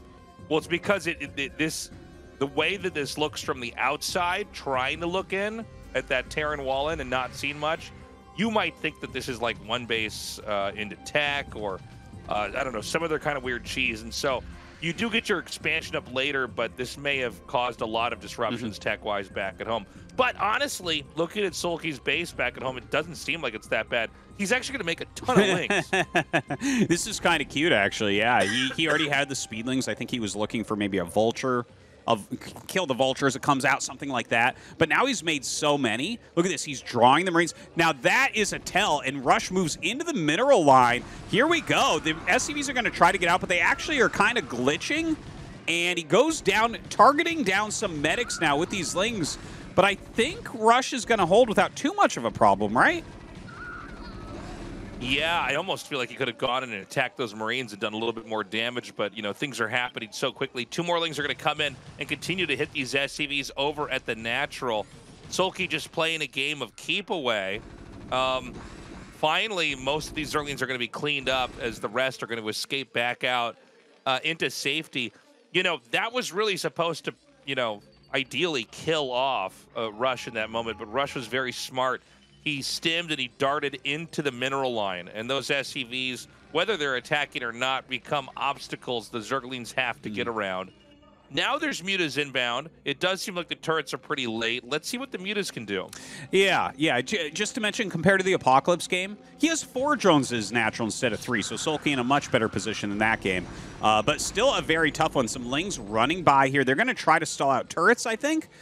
Maybe be able to target down this one in the main base. The mutas trying to fly in, but it seems like they are going to be killed off. Like the Marines and medics are coming down. They're supporting. And again, we're in this position where SoulKey has tried to cheese, and it hasn't worked out. Okay, another big attack up here for the Zerg. And, you know, I mean, it does seem like Rush is pretty much sealed this off. He is going to go for this eBay. I mean, look, he doesn't expect to kill the eBay, but he knows he has to threaten that in order to try to draw the Marines out. But now the Marines are high enough in numbers that the mutas can't even engage with him. And I don't know, man. I mean, I feel like this game is looking pretty good right now for Rush. Again, yeah, like totally good for Rush. He's adding a couple more barracks on there. This is actually an easier main base to defend than Apocalypse. So there's that for Rush as well. SoulKey, though, let's see if he can make his magic work here. It feels like he is definitely on the back foot.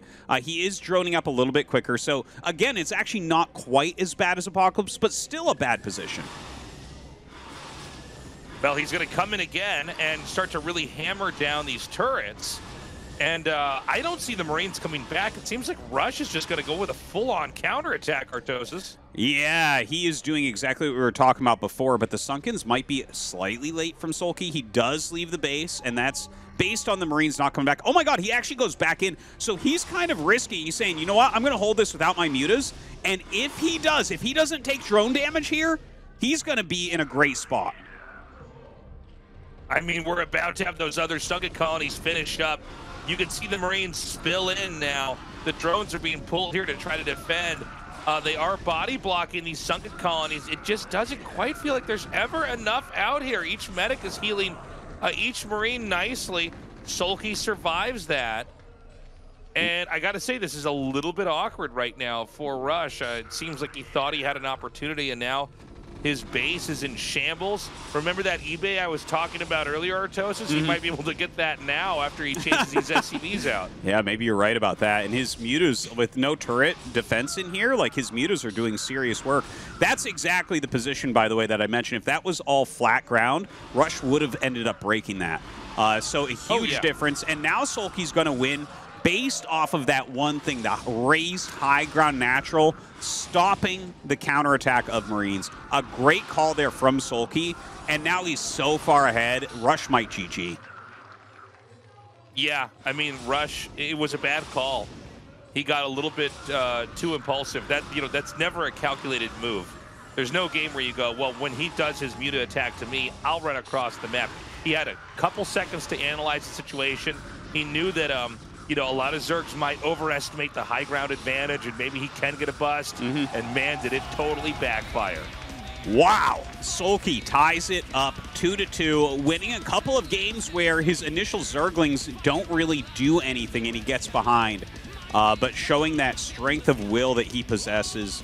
Beautiful Mutalisk harassment. And yeah, Rush did misjudge what he could bust there going uphill. And, he's going to be regretting that one. Oh, man, you could see it, too. Muttering to himself after that loss. I mean, he was about to 3-0 just a little bit ago. Then that whole position lurker, that was the complete turning point. Was when the whole position lurker move was pulled off there in game 3. SoulKey's now tied up 2-2. Maybe he's even going to be able to take this to a third win, Tastosis. He's got the tempo advantage. If you look at them, like SoulKey after each game that he lost, did seem a little bit annoyed with how the game had gone down. But I just saw that look on Rush's face as you did as well, and he looks a little bit sad about his position. This feels like a series that should be over already. Like, he came back in game 1, he was ahead in game 3, he was ahead in game 4, and now it's tied up 2-2. Yeah, I mean, this is getting very interesting. I'm glad that we're getting a longer series here. For a little bit, it looked like this was just going to be Rush, having Zerg for dinner, but instead, SoulKey's coming back. He's looking really strong. Also, we're not having as many. Oh, we'll be right back.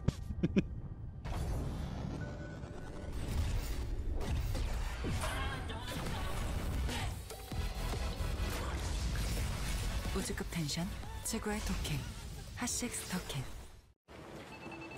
똑같은 하루에서 답답함을 빼면 더 청량해질 거야. 제로처럼.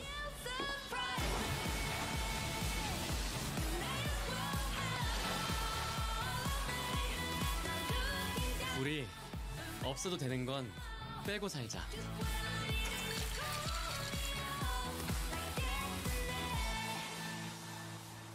칠성사이다 제로.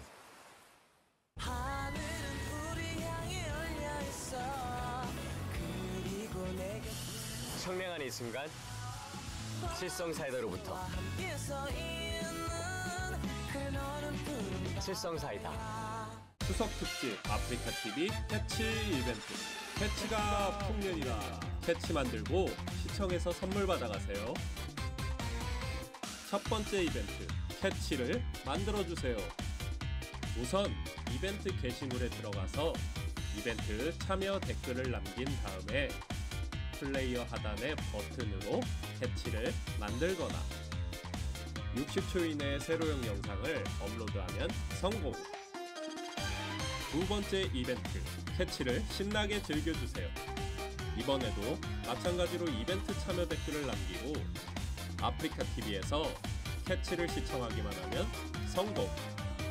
추석 특집 아프리카 TV 캐치 이벤트 지금 참여하세요.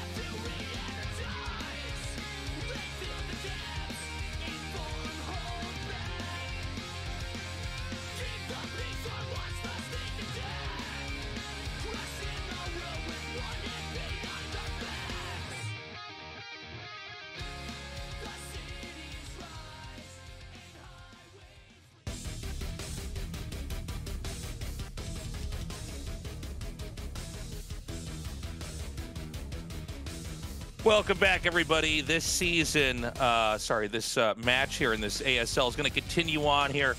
It is Rush versus SoulKey, now tied up. It started out looking like it was going to be very one-sided and maybe a little bit disappointing, maybe a little bit too short. Instead, now it could be anybody taking this. Yeah. I was completely on the same page as you, like a couple minutes into Apocalypse. It's like, well, that's too bad. But sometimes you still have a good finals if it's a one-sided round of 4. But here, this couldn't be closer. And it does feel like SoulKey's starting to gain a bit of an advantage. He's won from 2 poor positions. Obviously, he got completely rolled in Invader. But, you know, game 1, he had an advantage himself. And although he did kind of squander that, in my mind right now, I'm watching this, I feel like SoulKey is playing better StarCraft than Rush. Well, I mean, it's that SoulKey magic where he's always able to concoct a win, no matter what the situation. And he's always able to find an advantage. We're actually, I believe, ready to go right into game number 3 now. Guys, game number, my brain's not working. What is this, game number 5? Numbers are hard, apparently. While I've been doing this whole intro, my cat is on my desk trying to walk on the keyboard and stop this recording from happening. So I'm a little all over the. What you guys don't see is I'm fighting a whole other battle right now as I try to do this. Tastosis, can you open this up while I move my cat off the table? No problem, Tasteless. So in the bottom left, we have Tasteless, and in the top right, we have his cat trying to turn off his sound. But yeah, we're on Campanella. Cross spawns here between SoulKey and Rush. A very important game because whoever wins here is going to have that match point advantage, right? You go up to 3 wins, and you have 2 more tries to just win the series and go to the finals. So this is a map that's always going to create a game that you can't really have on any other maps because you have these isolated areas. You know, this little pathway that you have behind your minerals that you can take to another base, and these bases oftentimes can be, you know, shot at even with just Marines over from the high ground to the low ground to hit that. So you have these like bases that are isolated but can still be accessed somewhat in the middle of the map. It does seem to lead to some pretty long games TVZ. Yeah, we have seen that quite a bit. It's quite the interesting map design because a lot of times when you have those hidden bases, you can't really interact with them without maybe like flying units or maybe a drop ship, something like that. But you know, in this case, since you can hit the gas from outside with Marines or siege tank them, it's like there's a lot more play, I guess. And the map doesn't feel bad at all for Terran versus Zerg, honestly. The more that I watch the map, the more that I play the map, I almost feel like it's going towards Terran, even against Protoss. Even though we've seen some killer PVTs here, it feels like it's not actually that bad because you can siege those bases. But yeah, either way, we have, it looks like an 8 racks opener here from Rush. So he's going to send out double scouts, but it's cross spawn. So the odds of getting any real damage here are very low. Yeah, this is one where if the Zerg does the same build but it's closer, you have a 2 out of 3 chance. You know, as you open up on a 4-player map of maybe doing some good damage. But I think SoulKey is going to be fine here. One thing about this build from Terran is that if you don't get in there and do a ton of damage right away, it's not necessarily the end of the world. Yeah. You could always go back and try to make something else work. Honestly, 8 racks is a crazy build right now because it doesn't feel greatly behind against anything. Like, let's say that SoulKey blocks this perfectly, right? It's like, okay, you're slightly behind, but definitely playable. Like a better position than when SoulKey loses all of his lings in, you know, a Zergling rush. So he brings out a lot of drones. This is generally the way people are doing it. That's actually not as many drones as I normally see. I normally see 7 or 8 out here hunting. But these are going around trying to catch reinforcements. And really what they're doing is forcing the Marines to run around and not, you know, the Marines aren't really attacking. They're not getting any damage yet. Yeah, and the bunker's been delayed at least for just a second here. The Lings are going to come out now, and there's just no way to salvage this position here. The drones come back, and I think he gets, what, 1 kill? Whoa, 2 kills. That's actually a bit of a shock. Yeah, that was a little bit sloppy, wasn't it? Like, he didn't have to bring those back right then. No, it almost seemed like he was looking at the situation and thought, okay, it's done, I've won, sent him back. And the truth is, you're looking for about 2 drone kills or more if you can as Terran. So weirdly, it's like the rush was held, and then in a sloppy, move to have the workers return back home, he actually got himself into the position. That's exactly what the Terran wanted. Yeah. It looked like it was a perfect block. And, I look at this position, I feel like this is pretty even, right? It took a while to do that. He did lose like a couple SCVs in there. He had to cancel his bunker. Yeah, he got the 2 drones, but SoulKey didn't lose as much mining time as we normally see as well. So, like, I'm kind of valuing this personally, looking at it like about even. But yeah, if SoulKey had dodged with those drones, had just brought them back at a different angle or waited an extra few seconds, then this would feel a lot better for him right now.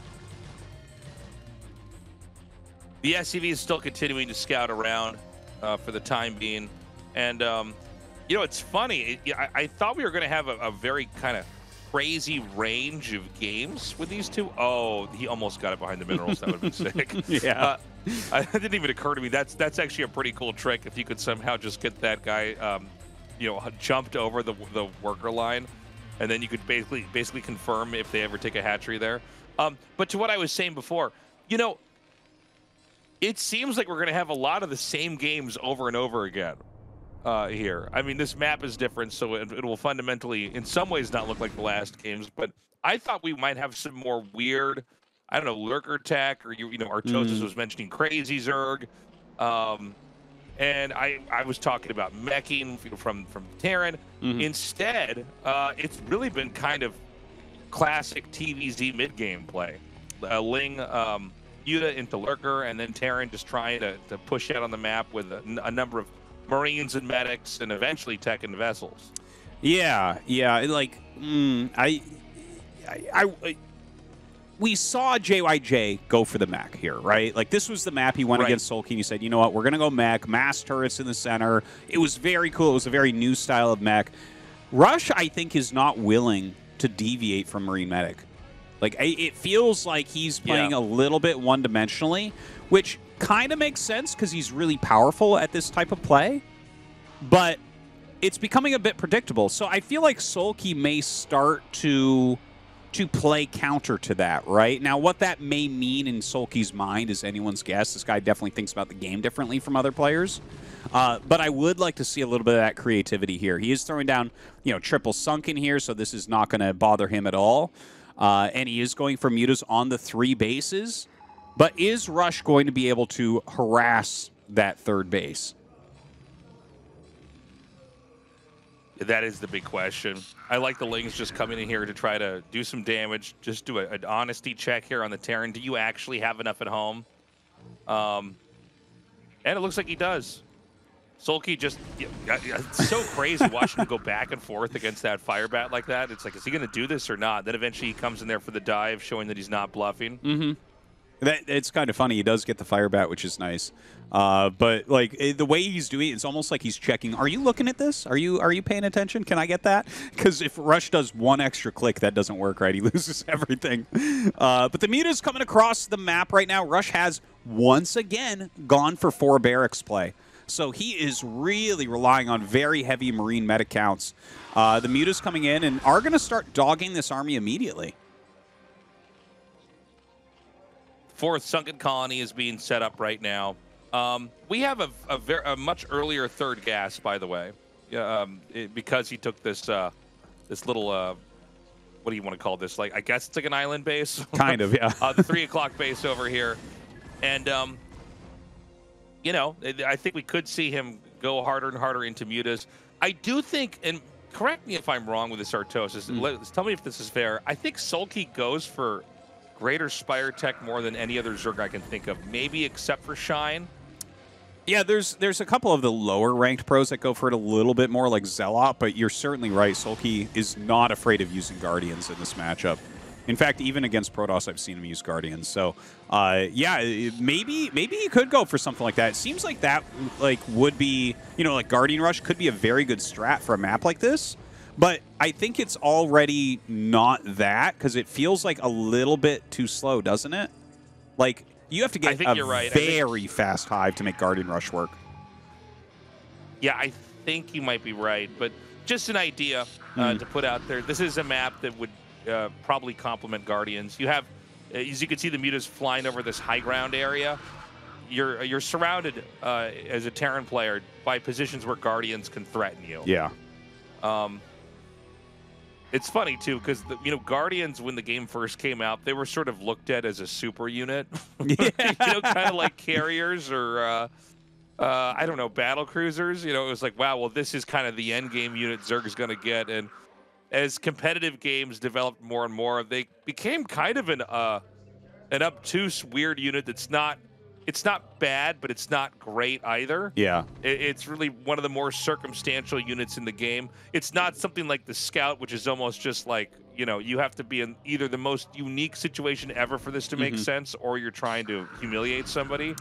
The Guardian, it has its moments, and we'll see if it actually is going to have one here in this match as well. Yeah, I think the Guardians mostly went out of style because people got good at macro. Like, just Guardians die to, like, a lot of units, right? Anything that you have a lot of, Marines, Goliaths, Wraiths, like, anything is going to kill them. But, with some of these sharper timings, they can work. This game doesn't seem like he's going to try for that. Maybe later on. We have seen him add even later game Guardians, like we saw against JYJ. But here he is. He's setting up his lurker eggs. He's got a good amount of sunkens. That is a ton of Marines and medics. So stimming forward, trying to take everything out, and the lurkers are just not ready. That execution was so good. I mean, it looks like SoulKey is clearly going to live to keep that base up. But the way that he stimmed and then 1 right click, 2 right click, 3 right click into that. The eggs for the lurkers, by the way, are there to basically draw a couple shots away and mess up the pathing, but that was an almost perfect execution there from Rush. Rush not expecting to win the game there, but to completely break down some of the defenses, trade that out, and then escape back out. Really, really clean execution. It's kind of wild. Go ahead. It looks like very big, especially if you play StarCraft 2, you would look at that and be like, yeah, I mean, he stimmed, right-clicked forward, and then, attacked the sunken colonies. But to do that in Brood War, when you have to have all those units on control groups like that, like, when you guys are watching this on YouTube, go back and look at how literally it looked like that was StarCraft 2. Yeah, the UI in StarCraft 1. It's crazy. He controlled it very, very well. And honestly, if the mutas hadn't been there and been microed so frantically from SoulKey, he could have ended up, like, killing him there maybe, right? As he just have such a big group of Marines, maybe he scans when the lurkers come out. But here you see SoulKey has some great defense of that geyser. He has burrowed a lurker underneath the geyser plus Overlord. Plus he has a sunken there, so you can't really harass the gas like we were talking about before. And this looks like it's just going to turn into like a regular macro game. And by the way, look at that Overlord. It's hovering over the lurkers. That's so you cannot irradiate the lurkers. You would have to irradiate the Overlord first. And the Marines can't attack the Overlord because the lurker will just kill them. So, like, it makes it much harder to break through Zerg. These types of new things have been happening for a few years now, at least, or maybe even more than that, but really make it a lot harder for the science vessels to do their job. Yeah, it's a really cool unintended thing you can do in a 2D, not 2D. What do you call this? We call this like a 2D RTS. It's yeah, like Age of Empires 2. I think this one's like Age 2D. of Empires 4 and StarCraft 2 are like 3D RTSs, right? Does that make sense? Yeah, or I think you called them like 2.5D before because it's like kind of has the top-down view, but it is like you can actually kind of look around things. That's your brother. That's Day 9 that said that. Oh, I okay. stole that. I can't tell you guys apart anyways. Yeah, but like in a game like this where it's 2.5D, there's no way to like turn the camera to get under the Overlord. So you can just put something stacked on top, and there's nothing you can do to click under it. Yeah, here he's trying to put on the pressure with the vessels, but you can see it's like, well, do I irradiate the Overlord? Do I just irradiate nothing? Am I saving my energy? What are we gonna do? Now he did just start spitting on that factory. I'm guessing he's preparing siege. Like, I think he might go into heavy siege tanks here, assuming that SoulKey's late game will turn into a Hydra Lurker Defiler style. because that is oftentimes what SoulKey likes to go for in the late game. But we haven't seen that yet from him. Oh, is he going to get this? No. Good save at the last second. The Lurkers put up in this position with the Defiler over here is going to give the drone access to make the hatchery. Oh, hold on. There's actually Marines up there? Yeah, oh. yeah, okay.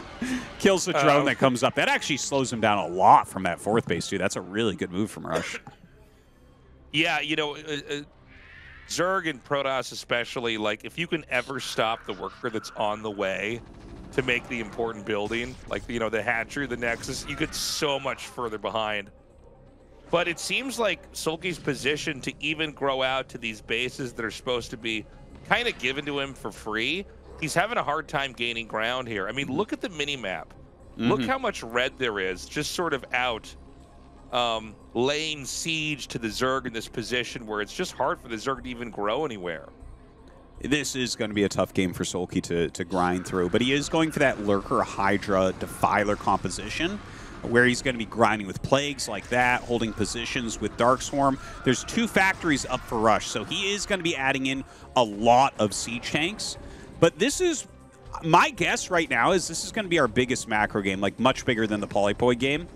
You know, the Polypoid game did go up to like 21 minutes or so, but this, like, it's going to be really hard for them to kill each other. You know, mass siege tanks is hard to kill, and then Hydra, Lurker, Defiler, you almost just have to make them mine out of their gas. There's almost no way to kill them. They just get so many Defilers.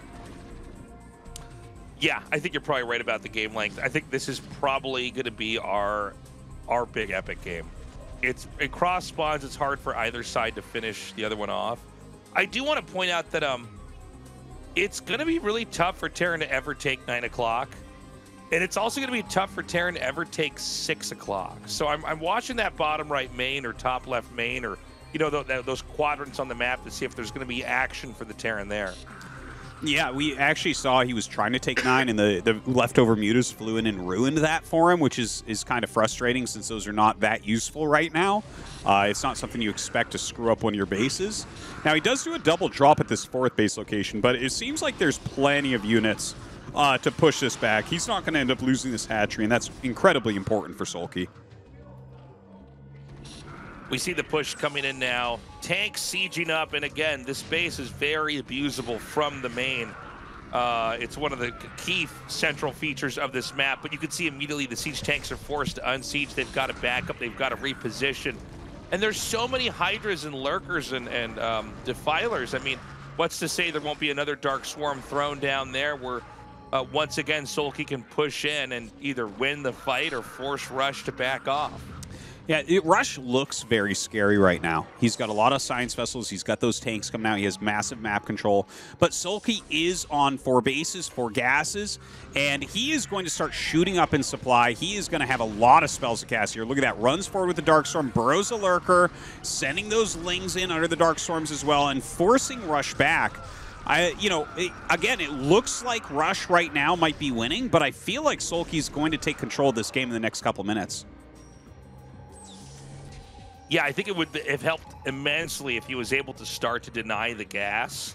Once you kill that extractor, you know, Zerg don't have any way to recover hit points or remake that extractor very easily. So it would be a moment where you could start to really bleed them from that important gas tech. But instead, I think SoulKey fought back. He's getting control of his side of the main platform here in the middle of the map.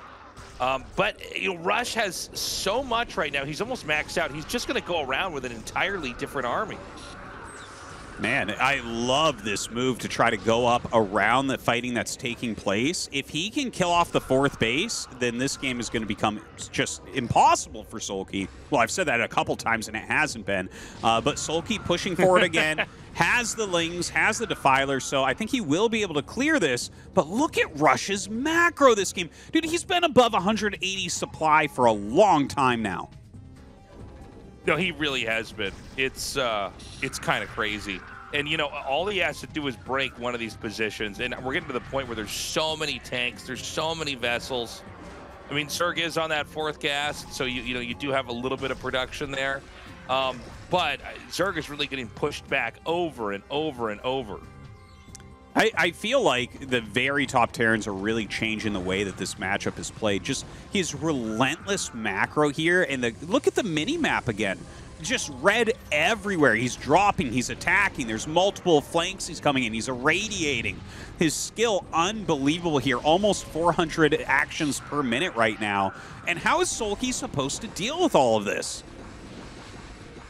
I mean, this is kind of crazy, man. Especially with the drop in the main, that's going to pull this out. There we go. The extractor has been, it's no longer there at that 3 o'clock base. So, I mean, this is becoming a moment where it seems, I don't know, I mean, maybe I'm wrong, but it seems like SoulKey is so close to breaking. Yeah. He's barely hanging on. No, it looked really good for him for a minute, and now Rush has just gone absolutely mad on the map. He is everywhere at once. Look at this. He's trying to get another base up. He's floated another command center over here. He's doing such a good job of keeping pressure on SoulKey that, like, if SoulKey's able to stabilize this and come back, he truly deserves to win the ASL. Yeah, I mean, the walls are closing in, man. You know, you're seeing lurkers push out. It's a little bit reminiscent of Game 1 where we saw the lurkers trying to take these fights against these huge numbers of Marines, and in this case, tanks. But, you know, as he tries to gain those positions, it's almost like Rush is fishing out the lurkers, getting those irradiates, killing them off, and we're going to start to see SoulKey crumble. Oh, look at these fire bats. This is insane. Man. That shouldn't look like that. He's like still going, man. Oh, that is... He's already got 11 kills. That's the real fire bat hero right there. Yeah.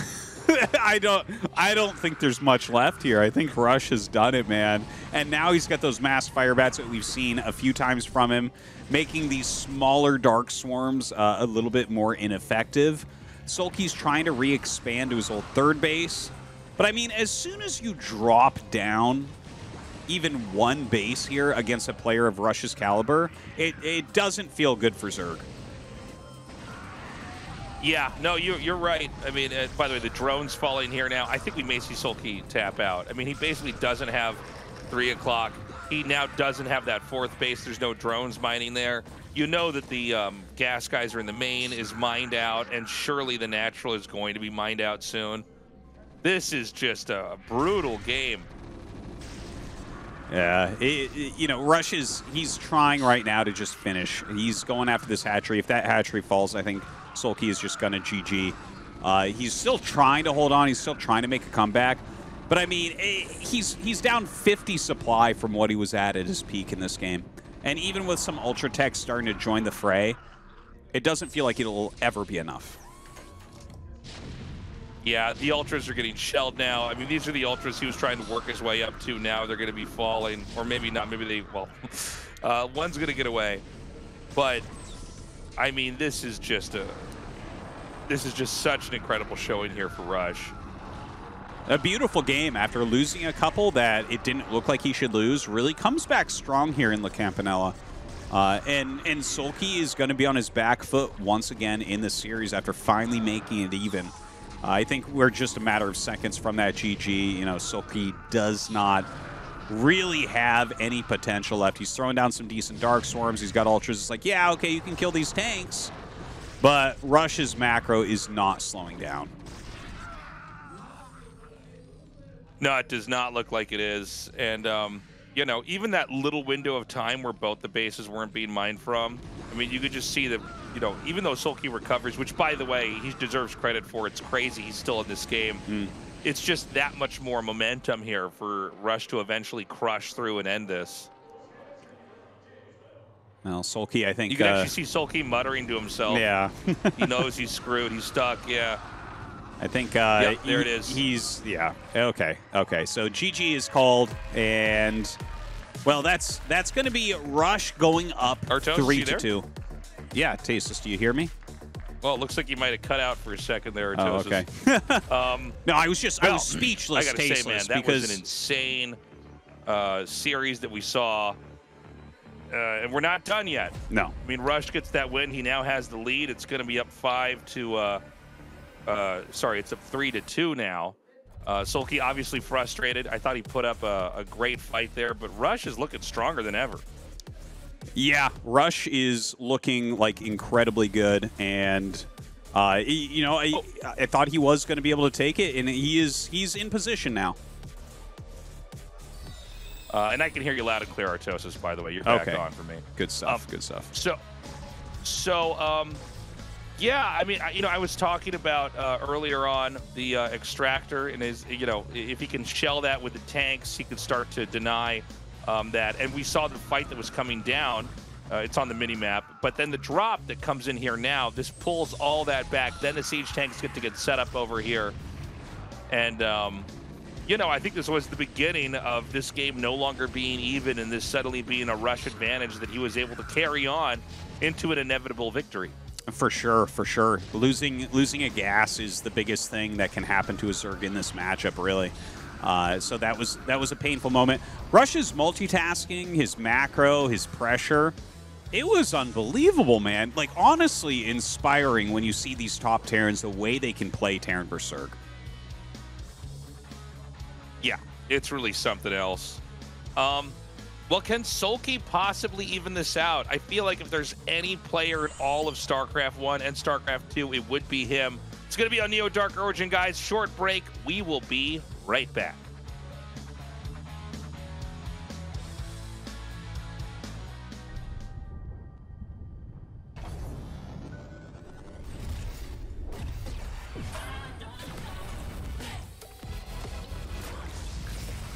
우주급 텐션 최고의 토킹 핫식 스토킹. 똑같은 하루에서 답답함을 빼면 더 청량해질 거야. 제로처럼.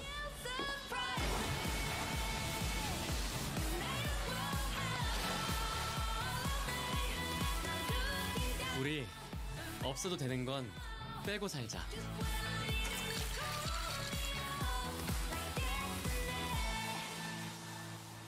칠성사이다 제로.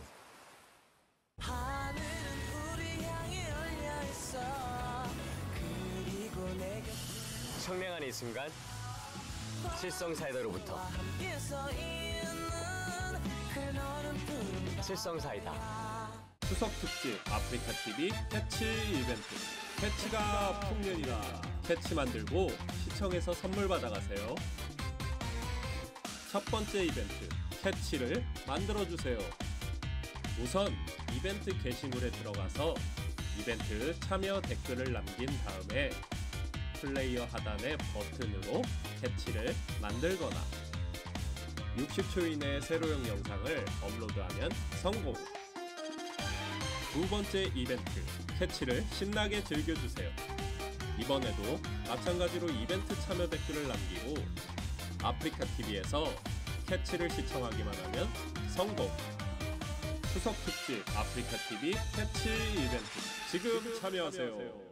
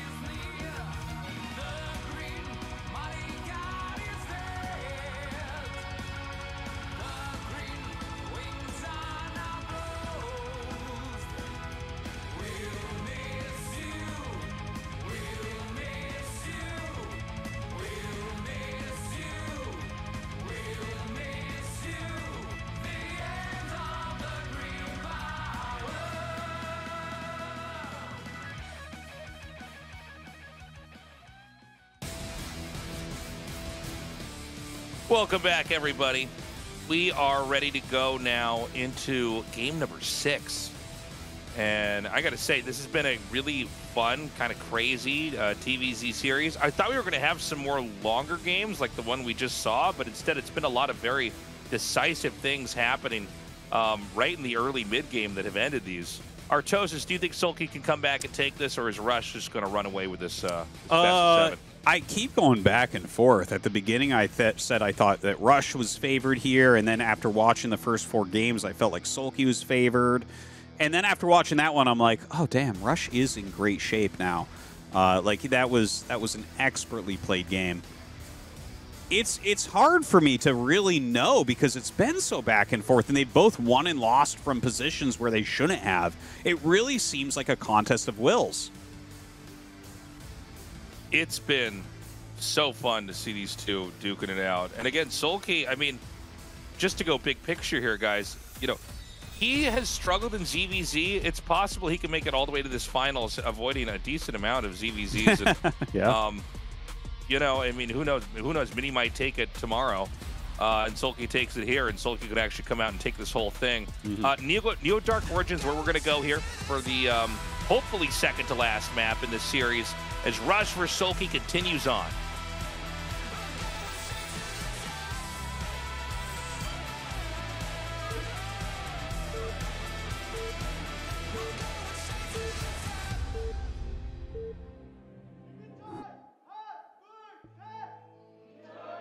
Okay, in the upper left here, in the red, we've got Rush. And in the bottom right, in the blue, we have SoulKey. Now, if there was any map that would probably force a game to end in mid-game, I feel like it's this map in a lot of matchups.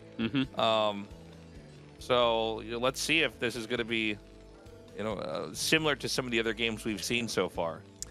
Yeah. If this map ends like really early, I think that's definitely a SoulKey victory. And then, oh, thank you so much, guys. So nice to see some fans in the audience.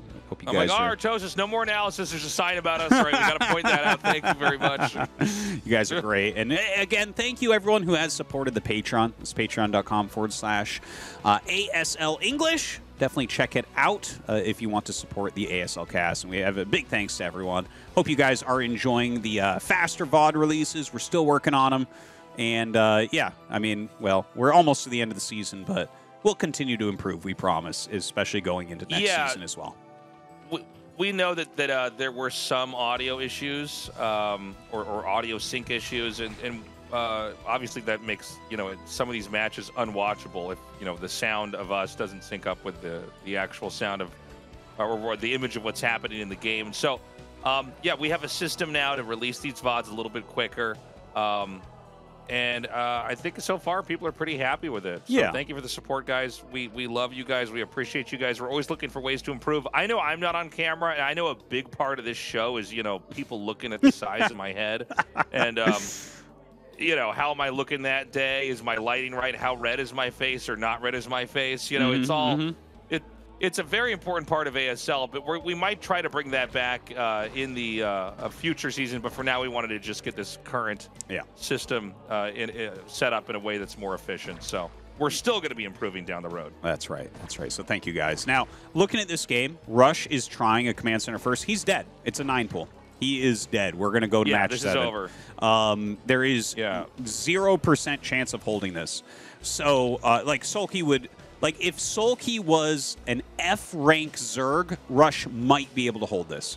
Like, you'd have to really mess up your Zergling AI. The SCVs would have to get a surround, but this is exactly what SoulKey was looking for, and it looks like Rush's game. You can see him throw his head to the side as his SCV comes out and sees the Lings coming. He'll pull just about every SCV and hope for a miracle engagement, but his barracks is so far off a done, I think we're going to see GG in a matter of seconds.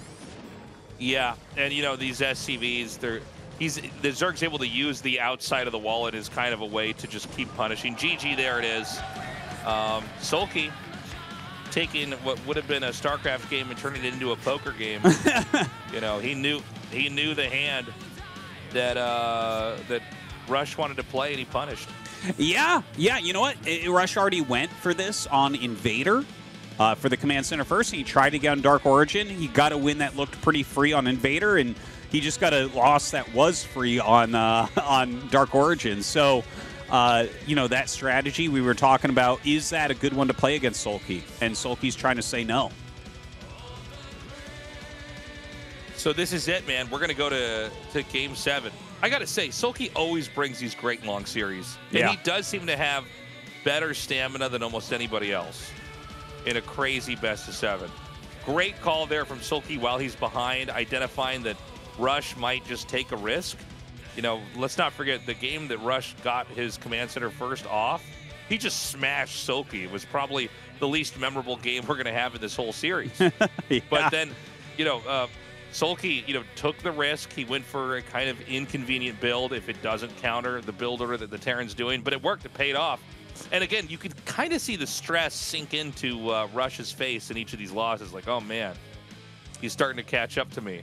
You know, this whole series has really been a story of SoulKey playing catch-up to Rush. Rush is so close to escaping the best-of-7, going on to the finals and prepping for that. But SoulKey keeps coming back. He keeps figuring out little patterns, little tells, and he's doing it. And we're now here in this final game. I couldn't be more excited. And what better map to end this on than Retro, Artosis? That's true. Retro has given us just insane Terran vs. Zerg games, and even from SoulKey himself. A great map to finish it off on. Cannot wait. What's your gut, Tastosis? Who takes this? I think it's SoulKey, Artosis. Oh, what wow. about you? You know what? I'm going to go with SoulKey as well. I think that Rush at this point, he may be a little bit too stressed, too much pressure on him. SoulKey has won in too many positions that I think Rush wanted to have work his way. Yeah, I'm going with SoulKey as well, Tastosis. All right, guys, we're going to go into this final match. Remember, the winner of this best-of-7 goes on to the finals of Season 16 of the ASL. This is it. Rush or SoulKey. Let's settle this once and for all.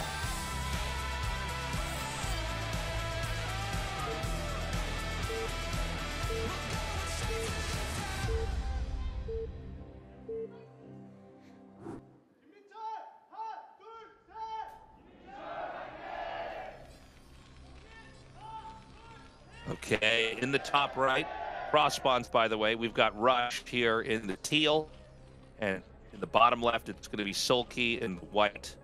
I'm really watching what SoulKey's going to do here for the early game. Is there any chance we have another 9-pool? You know, when we were doing the opening of the show, we were talking about the fact that SoulKey really does have an insane range of play. Like, he'll cheese a lot, but he also would do really turtly macro games. You know, is there any chance he does that 9-pool build? It's not common to see 9-pool that often in TVZ, but we've seen it 2 out of at least what, you know, now it's going to be 7 games. Yeah, like I think that that's a big part of being a championship level Zerg. It really struck me when Fantasy was talking about that you know, that he remembered, you know, from the Gamers 8 when Fantasy won, he mentioned that he thought that Jaedong was playing too safe and not playing aggressively enough. And there it is again. There's the 9-pool. But it does feel like if you're going to win tournaments as Zerg, you have to play some percentages. You have to play some aggression and look for these openings, because as we saw in La Campanella, if you let Terran do what they want at this level, it seems like impossible to get past. So SoulKey is going to go ahead and take that risk. And Tastosis, oh my God, he is going command center first again. Oh, dude. Man. What? Oh my God. Wild. So this is almost perfect for SoulKey. If SoulKey was in a close spawn, I would be saying 100% victory. Here, I think there's a little bit higher chance of holding. Now, he's actually cross-spawn scouting. Are you kidding? Oh, never mind. He was checking for a proxy barracks. I was like, that's too much, Tastosis. I can't do this anymore. No, I was going to say it because I thought the same thing. The drone came in there. I'm like, wait a minute. Then which way? Like, I guess in the Lings, if he cross-spawn scouts, they would just go to the upper left. Like, yeah. Yeah, no, I guess he just wanted to see, are there barracks in the middle of the map? Is there anything I need to be ready for? Now, the command center is on the high ground, but, dude, I think this should just topple him. And by the way, we've never quite had a best-of-7 in an ASL that's had this many kind of counters of build orders. Like, the reason why Rush is going for command center first again is that no one would ever do this twice in a row, in theory, right? Yeah. You would have used up all your 9-pool builds. And so he sees the Lings. You can see that it hasn't broken Rush yet. He's trying to figure out some kind of plan. Can he just try to hold off? He knows the command center's on the high ground. There's still hope. He needs to try to basically, you know, use these SCVs like linemen to block the Lings off and try to isolate them if he can. And it's up to SoulKey to keep these Lings alive as long as possible, to cause as much disruption as possible. And sometimes that's in lost mining time, sometimes that's in picking off Marines, sometimes that's in picking off SCVs. Right now he's splitting them a little bit. So harassing up there with one group, and then this other group picking off what SCVs he can. I mean, you know, this isn't terrible. I guess it really shows you that a lot of these 9-pool rushes really are hinged on the fact that you can kill the SCV making the command center, and a lot of times kill the Marines coming out of the barracks on the low ground. This isn't looking like the end of the world. I mean, it's a lot of lost mining time, but the command center finished. The Lings were chased out. You know, SoulKey did not make more Zerglings. He just made the 6, or maybe it was 8. I'm actually not sure, but he made, you know, those, and then he just stopped. And so this game's going to go on. I mean, it was supposed to be a build order win, but I guess the subtleties, the nuance of the type of command center first that Rush went for gave him a little bit of an insurance policy. Yeah, you know, just the fact that he's cross-spawned and it's in that main base, those two parts are incredibly important. If he had a wall going on, this would be game over. Like, you know, there was a lot of things working for Rush to allow him to still be playing this game. And I think he defended it reasonably well. And, you know, it is a very fast command center, and SoulKey did go for a 9-pool, so there's issues there. But definitely SoulKey, you have to look at this and say that he's got a decent advantage. Yeah, I mean, this is very playable. Ling's speed's done, by the way. He just pokes it to try to see if there's any more information. And he's going to actually make more Zerglings, which I'm a little bit... I guess I shouldn't be surprised by it, but I am. How many more is he going to get? Oh, okay, man. Dude, he's just doing it again. What? I'm surprised. I thought when he saw the bunker, he would pull it back and start making drones again. But you know what? You got to give some respect for ultra decisive play. Now, 2 Marines are blocking the surround path. The Lings cannot surround that depot. They can get good surface area, but that's a lot of damage coming out. Yeah. So, I mean, it's always the counterintuitive move here. SoulKey going to try to attack in now. He's trying to show the 4. Now look at this. He's trying to show 4 Lings and draw the Marines out. And now, you know, this isn't a tight wall in. Ooh. But he backs up. And so, yeah, this is really smart. I want to know how fast SoulKey's heart is beating right now. He's like waiting for the exact moment that he might be able to get a kill. Yeah, exactly. And he can come in here and hit right when the turrets would need to be made. The mutas are going to be out. And so you can see the SCVs are all laid out in different positions to start the turrets, which might be right when he wants to try to come in here. I guess not. It's already started. I think the idea here is he'll send the mutas to the main to try to draw those Marines up and then send the Lings in for the bunker. Yeah. No one ever does that. Yeah. Just for the record, no one ever holds Speedlings till now. So, like, Rush right now thinks, like, oh, there's not that many. It's like 4, 6, 8 Speedlings, so one bunker is going to be fine. But I think SoulKey's about to really surprise him. He's going to try to draw the Marines and Medics up. When he sees a fair amount chasing his mutas, that's when he's going to hit with the Lings. Yeah, but right now, Rush isn't budging. He's got a really good turret setup. Okay, so the threats are going to start to be generated. SoulKey backs up. And here we go. He's going in. Yeah, he's going to get a surround on that bunker. Comes in with his Mutalisks as well. He gets rid of the bunker, but doesn't do enough. Barely kills anything there. A great hold from Rush. Yeah, I mean, this is crazy, man. I thought for sure that might end Rush, but Rush stabilizes, immediately restarts the bunker. Our observer is clearly showing us, look, there's not a lot of workers. But the fact that 2 more drones hatch back there means that SoulKey's trying to get back into a little bit more of a macro play. He basically set up a tactic that if it works, it could have maybe forced the command center to lift off and a lot of SCVs to be killed. But he's still droning up. So SoulKey not all in. And again, SoulKey is maybe one of the very best in the whole world at being in these aggro positions, but still finding room to, you know, get damage in and still make a drone here or there. And he's trying the same type of thing he did on Apocalypse here, right? Like hit the very edge of a base. See if you can find a spot where there's not enough defense.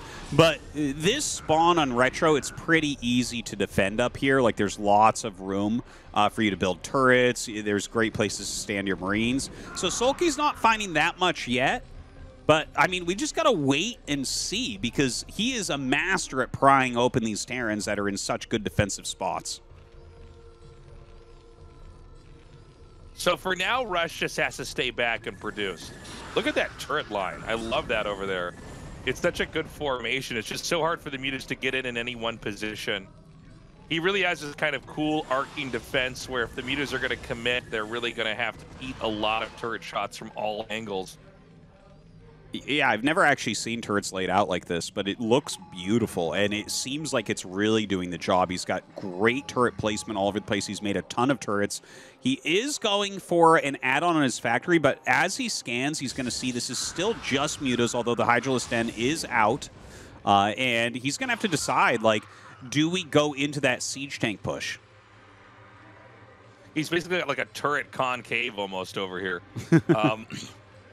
So he's, you know, when you look at the setup, there's really no like Achilles heel that Terran has that the Mutas can really get any damage in with. Now I would imagine these Mutas have +1 air attack, or if they don't, they will soon. Where's the den? Okay, so he's got the den, he's got the Queen's Nest. It's going to be the same tech we've seen from SoulKey all along. And his Muta's trying to just keep Rush busy this entire time. There's so many turrets up here. I don't think there's anything left that he can attack. There's a ton of turrets at the racks, at the main command center, and at the natural command center. So, like, he's getting a random SCV or Marine kill here and there, which is nice. But he's really going to have to think about his transition because tanks and vessels are coming out right now. Yeah. And, you know, at this point in time, you know, Rush is in pretty okay shape. It's not going to be easy for Rush to push out across the map. You know, it is cross spawns, but at the same time, I mean, Rush has really shown just how ferocious he is in some of these positions. You see the scan down there. He sees the Hive tech is on the way. Again, the Mutas just aren't really able to find that much damage. The base layout is practically perfect here for Rush. Yeah, it really is. Like, I'm in shock of how good all the turret placement is. You can see he really worked on that coming into this series. He's hiding the tanks pretty well as well.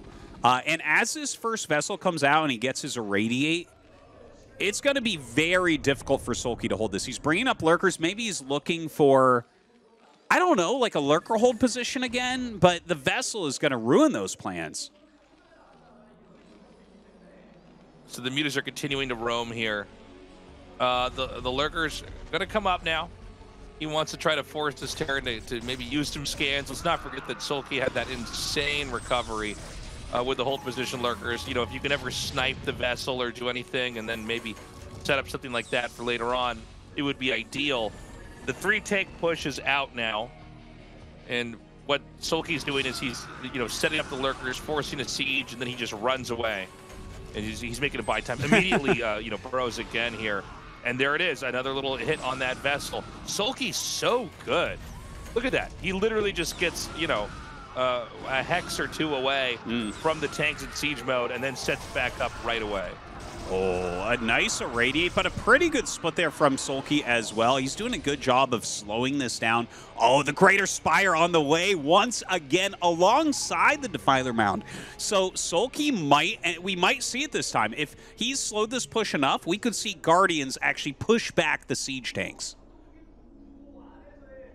He's going to come in a little bit further now. He's passing that center location. Does he actually have enough? SoulKey just going to come in with so many lurkers.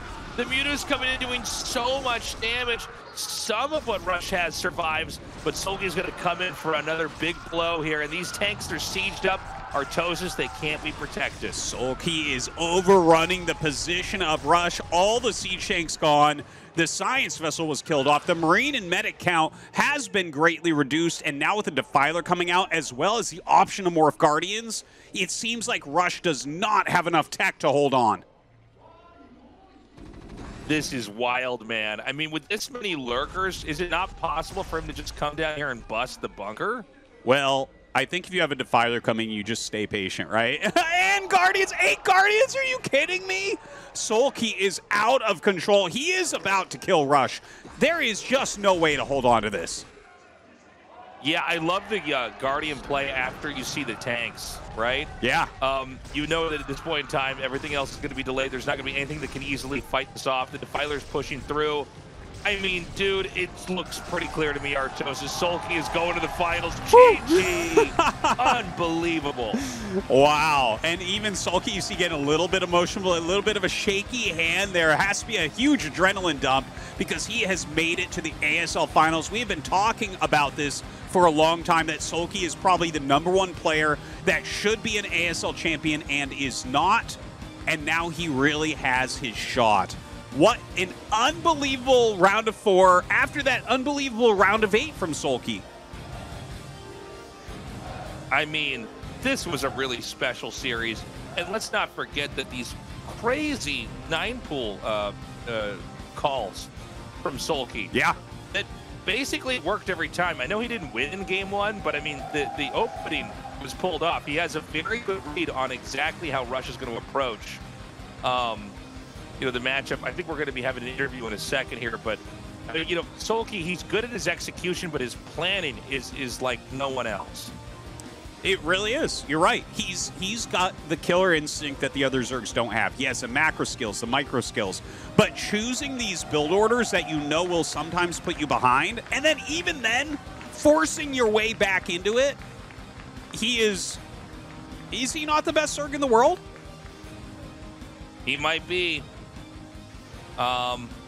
So I want to make sure we don't overlap on the interview here. Sometimes when they do the interview, they have like the Castor Park interview him from where Castor Park's sitting, and he just kind of stands there like he's being judged by God, like after he's died or something. Like. Well, that does fit. Castor Park is pretty good at his job, so I think we're going to take a quick look at this. This was unbelievable macro from SoulKey to come out with this many lurkers. He flanks with the mutas, picking off siege tanks or at least putting damage onto them.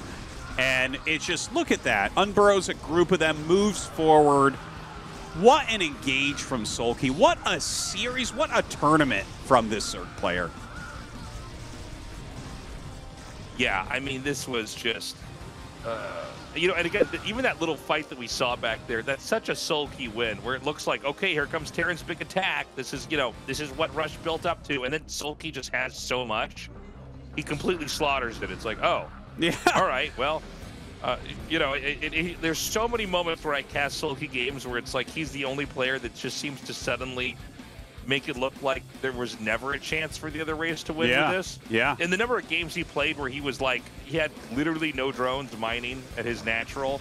He's just going hard with the mutas, and you know, it makes it work. I mean, he's truly a phenomenal player, and a lot of the stuff he's doing, it's a little bit hard to follow. You could see the Observer was going back a lot and trying to highlight certain things in his base, but the way he's like keeping the aggression on, but making sure he's got a couple drones out here or there, he knows when to do this Guardian tech that seems so obvious, you know, post-victory, but we don't really see that often with other players, right? I mean, he really has his own take. I think that interview is ready, so we're going to go to that and see how he's feeling. Let's have a word with today's winner, SoulKey. Your long-awaited ascension is finally here, as the final stage has become reality. Through hard graft and difficult victories, he had finally made it into the grand final of ASL for the first time in its history.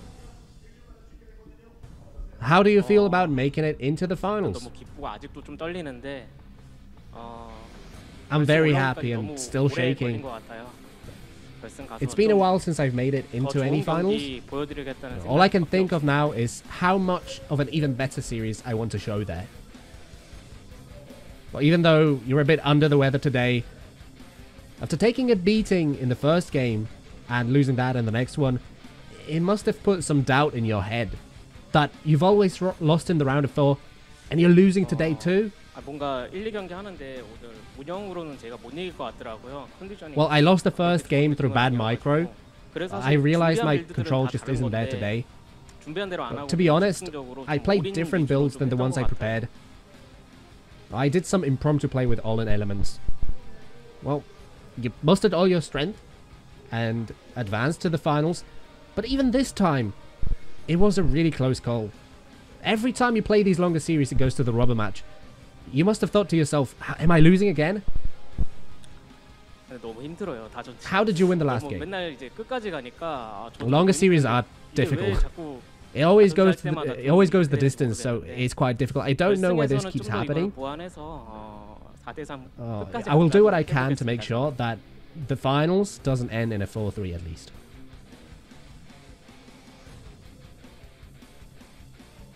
You managed to pull out of a really tough spot. I wonder, who would you rather meet in the finals? Yes, let's talk about that. You can either meet Effort or Mini in the finals. Do you want a Protoss or Zerg now that all the Terrans are gone? In any case, I am quite fond of both players. But considering this is my first ASL finals, wouldn't it be better if we avoided a mirror and I played a Protoss? So I'm hoping for Mini to win the semi-final. Well, you've managed to break the streak and you made it through a longer series to make it into the grand finals. A lot of fans are waiting to see you perform on that stage, and a lot of viewers are also sending their support online. Would you like to take this opportunity to thank your fans and colleagues? I was always sorry to the fans who kept showing me support on a daily basis, but I finally made it to the finals, better late than never, so I'll do my best to win this season. Also, I said to my colleagues from Light Club, who showed great support, that if I make it into the finals, we'll try to meet up again, so we can hopefully do that. I have a meal. I also want to thank Light, Mind, Barracks, JYJ, Royal, and SAG for practicing with me. I hope they can help me once again. I'll show my best in the grand final. Thank you. Once again, congratulations on today's victory. We can't wait to see you in the finals. Congratulations.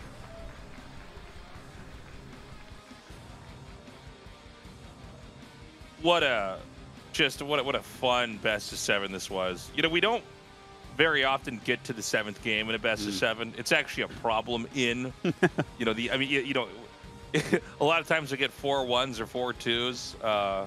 You don't believe me, just look at the statistics.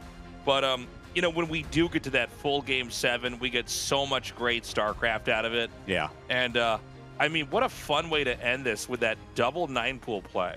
Again, this is really different than a lot of other Zergs. I mean, he's choosing to possibly be at a build order disadvantage, knowing he has to win 2 games in a row. And he knows that Rush is a very strategic player. And part of, I think, what it was prompting Rush in some of these games to go command center first is after an attack like that, in a previous game, you go, okay, well, you can't rush me every time, right? Well, so he goes, watch me. Of course I can. Yeah, and SoulKey saw that pattern before. I think he planned that today to do that, because remember, he went 9-pool game 1, and then game 2, we were talking about how Rush is like, well, you're not going to 9-pool twice in a row, so I can command center first. So yeah, I think exactly. he perfectly read the situation. Honestly, this is such a championship mentality, the way he's choosing his builds. It really reminds me, if you recall, of MVP in StarCraft 2, where it's like, oh, game 7, most important game of my life. Yeah, let's cheese. You know, it's like, oh, game 7 here to go to the finals finally. 9-pool it is. You know? Whereas if your opponent just goes regular barracks expand you 9-pool, you're like, damn, this is going to be really hard. You know? And that's the most common build. So there are definitely some risks that he's taking, but he's reading it correctly. He's playing amazingly. Even when he's getting behind, he's able to grind himself back. I think this showing from SoulKey is the strongest showing of a Zerg that we have seen. And we've had Zerg champions here, but this feels special. He's killing the absolute best Terrans in long series. And coming up next, guys, we're going to be recording this just 24 hours from when we recorded the one that you're listening to right now. It's going to be Mini versus Effort. Oh my God, I'm super excited about this. Let's not forget that Mini is like the only Protoss that made it to the round of 8. Protosses have been dying left and right. It's actually just kind of been a bad year for Protoss, if I'm going to be honest. You know, especially after Mini had such a great showing in years before, but I think he has a very good shot of taking this. Of course, Effort, you know, if you guys have been following just ASL, you might think Effort's just, you know, he's another pretty good Zerg. This guy was like top 5, top 6 in the world pre-StarCraft 2. Yeah, he was the next coming of Jaedong. Legend. Yeah, you know, he was really the next guy, and his career was kind of cut short, just like Fantasies was. You know, and he's like a player that never got to quite show what he was made of. But you know, here he is once again, another chance at another finals here in ASL. And I mean, if he makes it to that finals, man, his ZVZ is something else. It really is. And that might be, you know, what could stop SoulKey. Well, Tastosis, this was a lot of fun. Do you have any closing thoughts? I'll let you talk this time for once. Well, thank you so much, Tastosis, considering I'm the only one on camera. Thank you very much, guys, for the support over on the Patreon. We really appreciate you. Check it out, patreon.com/ASL English. Thanks for watching. Wait. No, I'm closing it. No, okay, go ahead. The finals has been moved. It's going to be on the 15th on Sunday. So if you're going to come, that's where it is. Every once in a while, they move these dates around. That's not on camera for you guys since Tastosis is on camera. But yeah, if you're going to see the finals, it's on the 15th. All right. Well, that does it, guys. Thank you for watching, and we'll see you in the next match.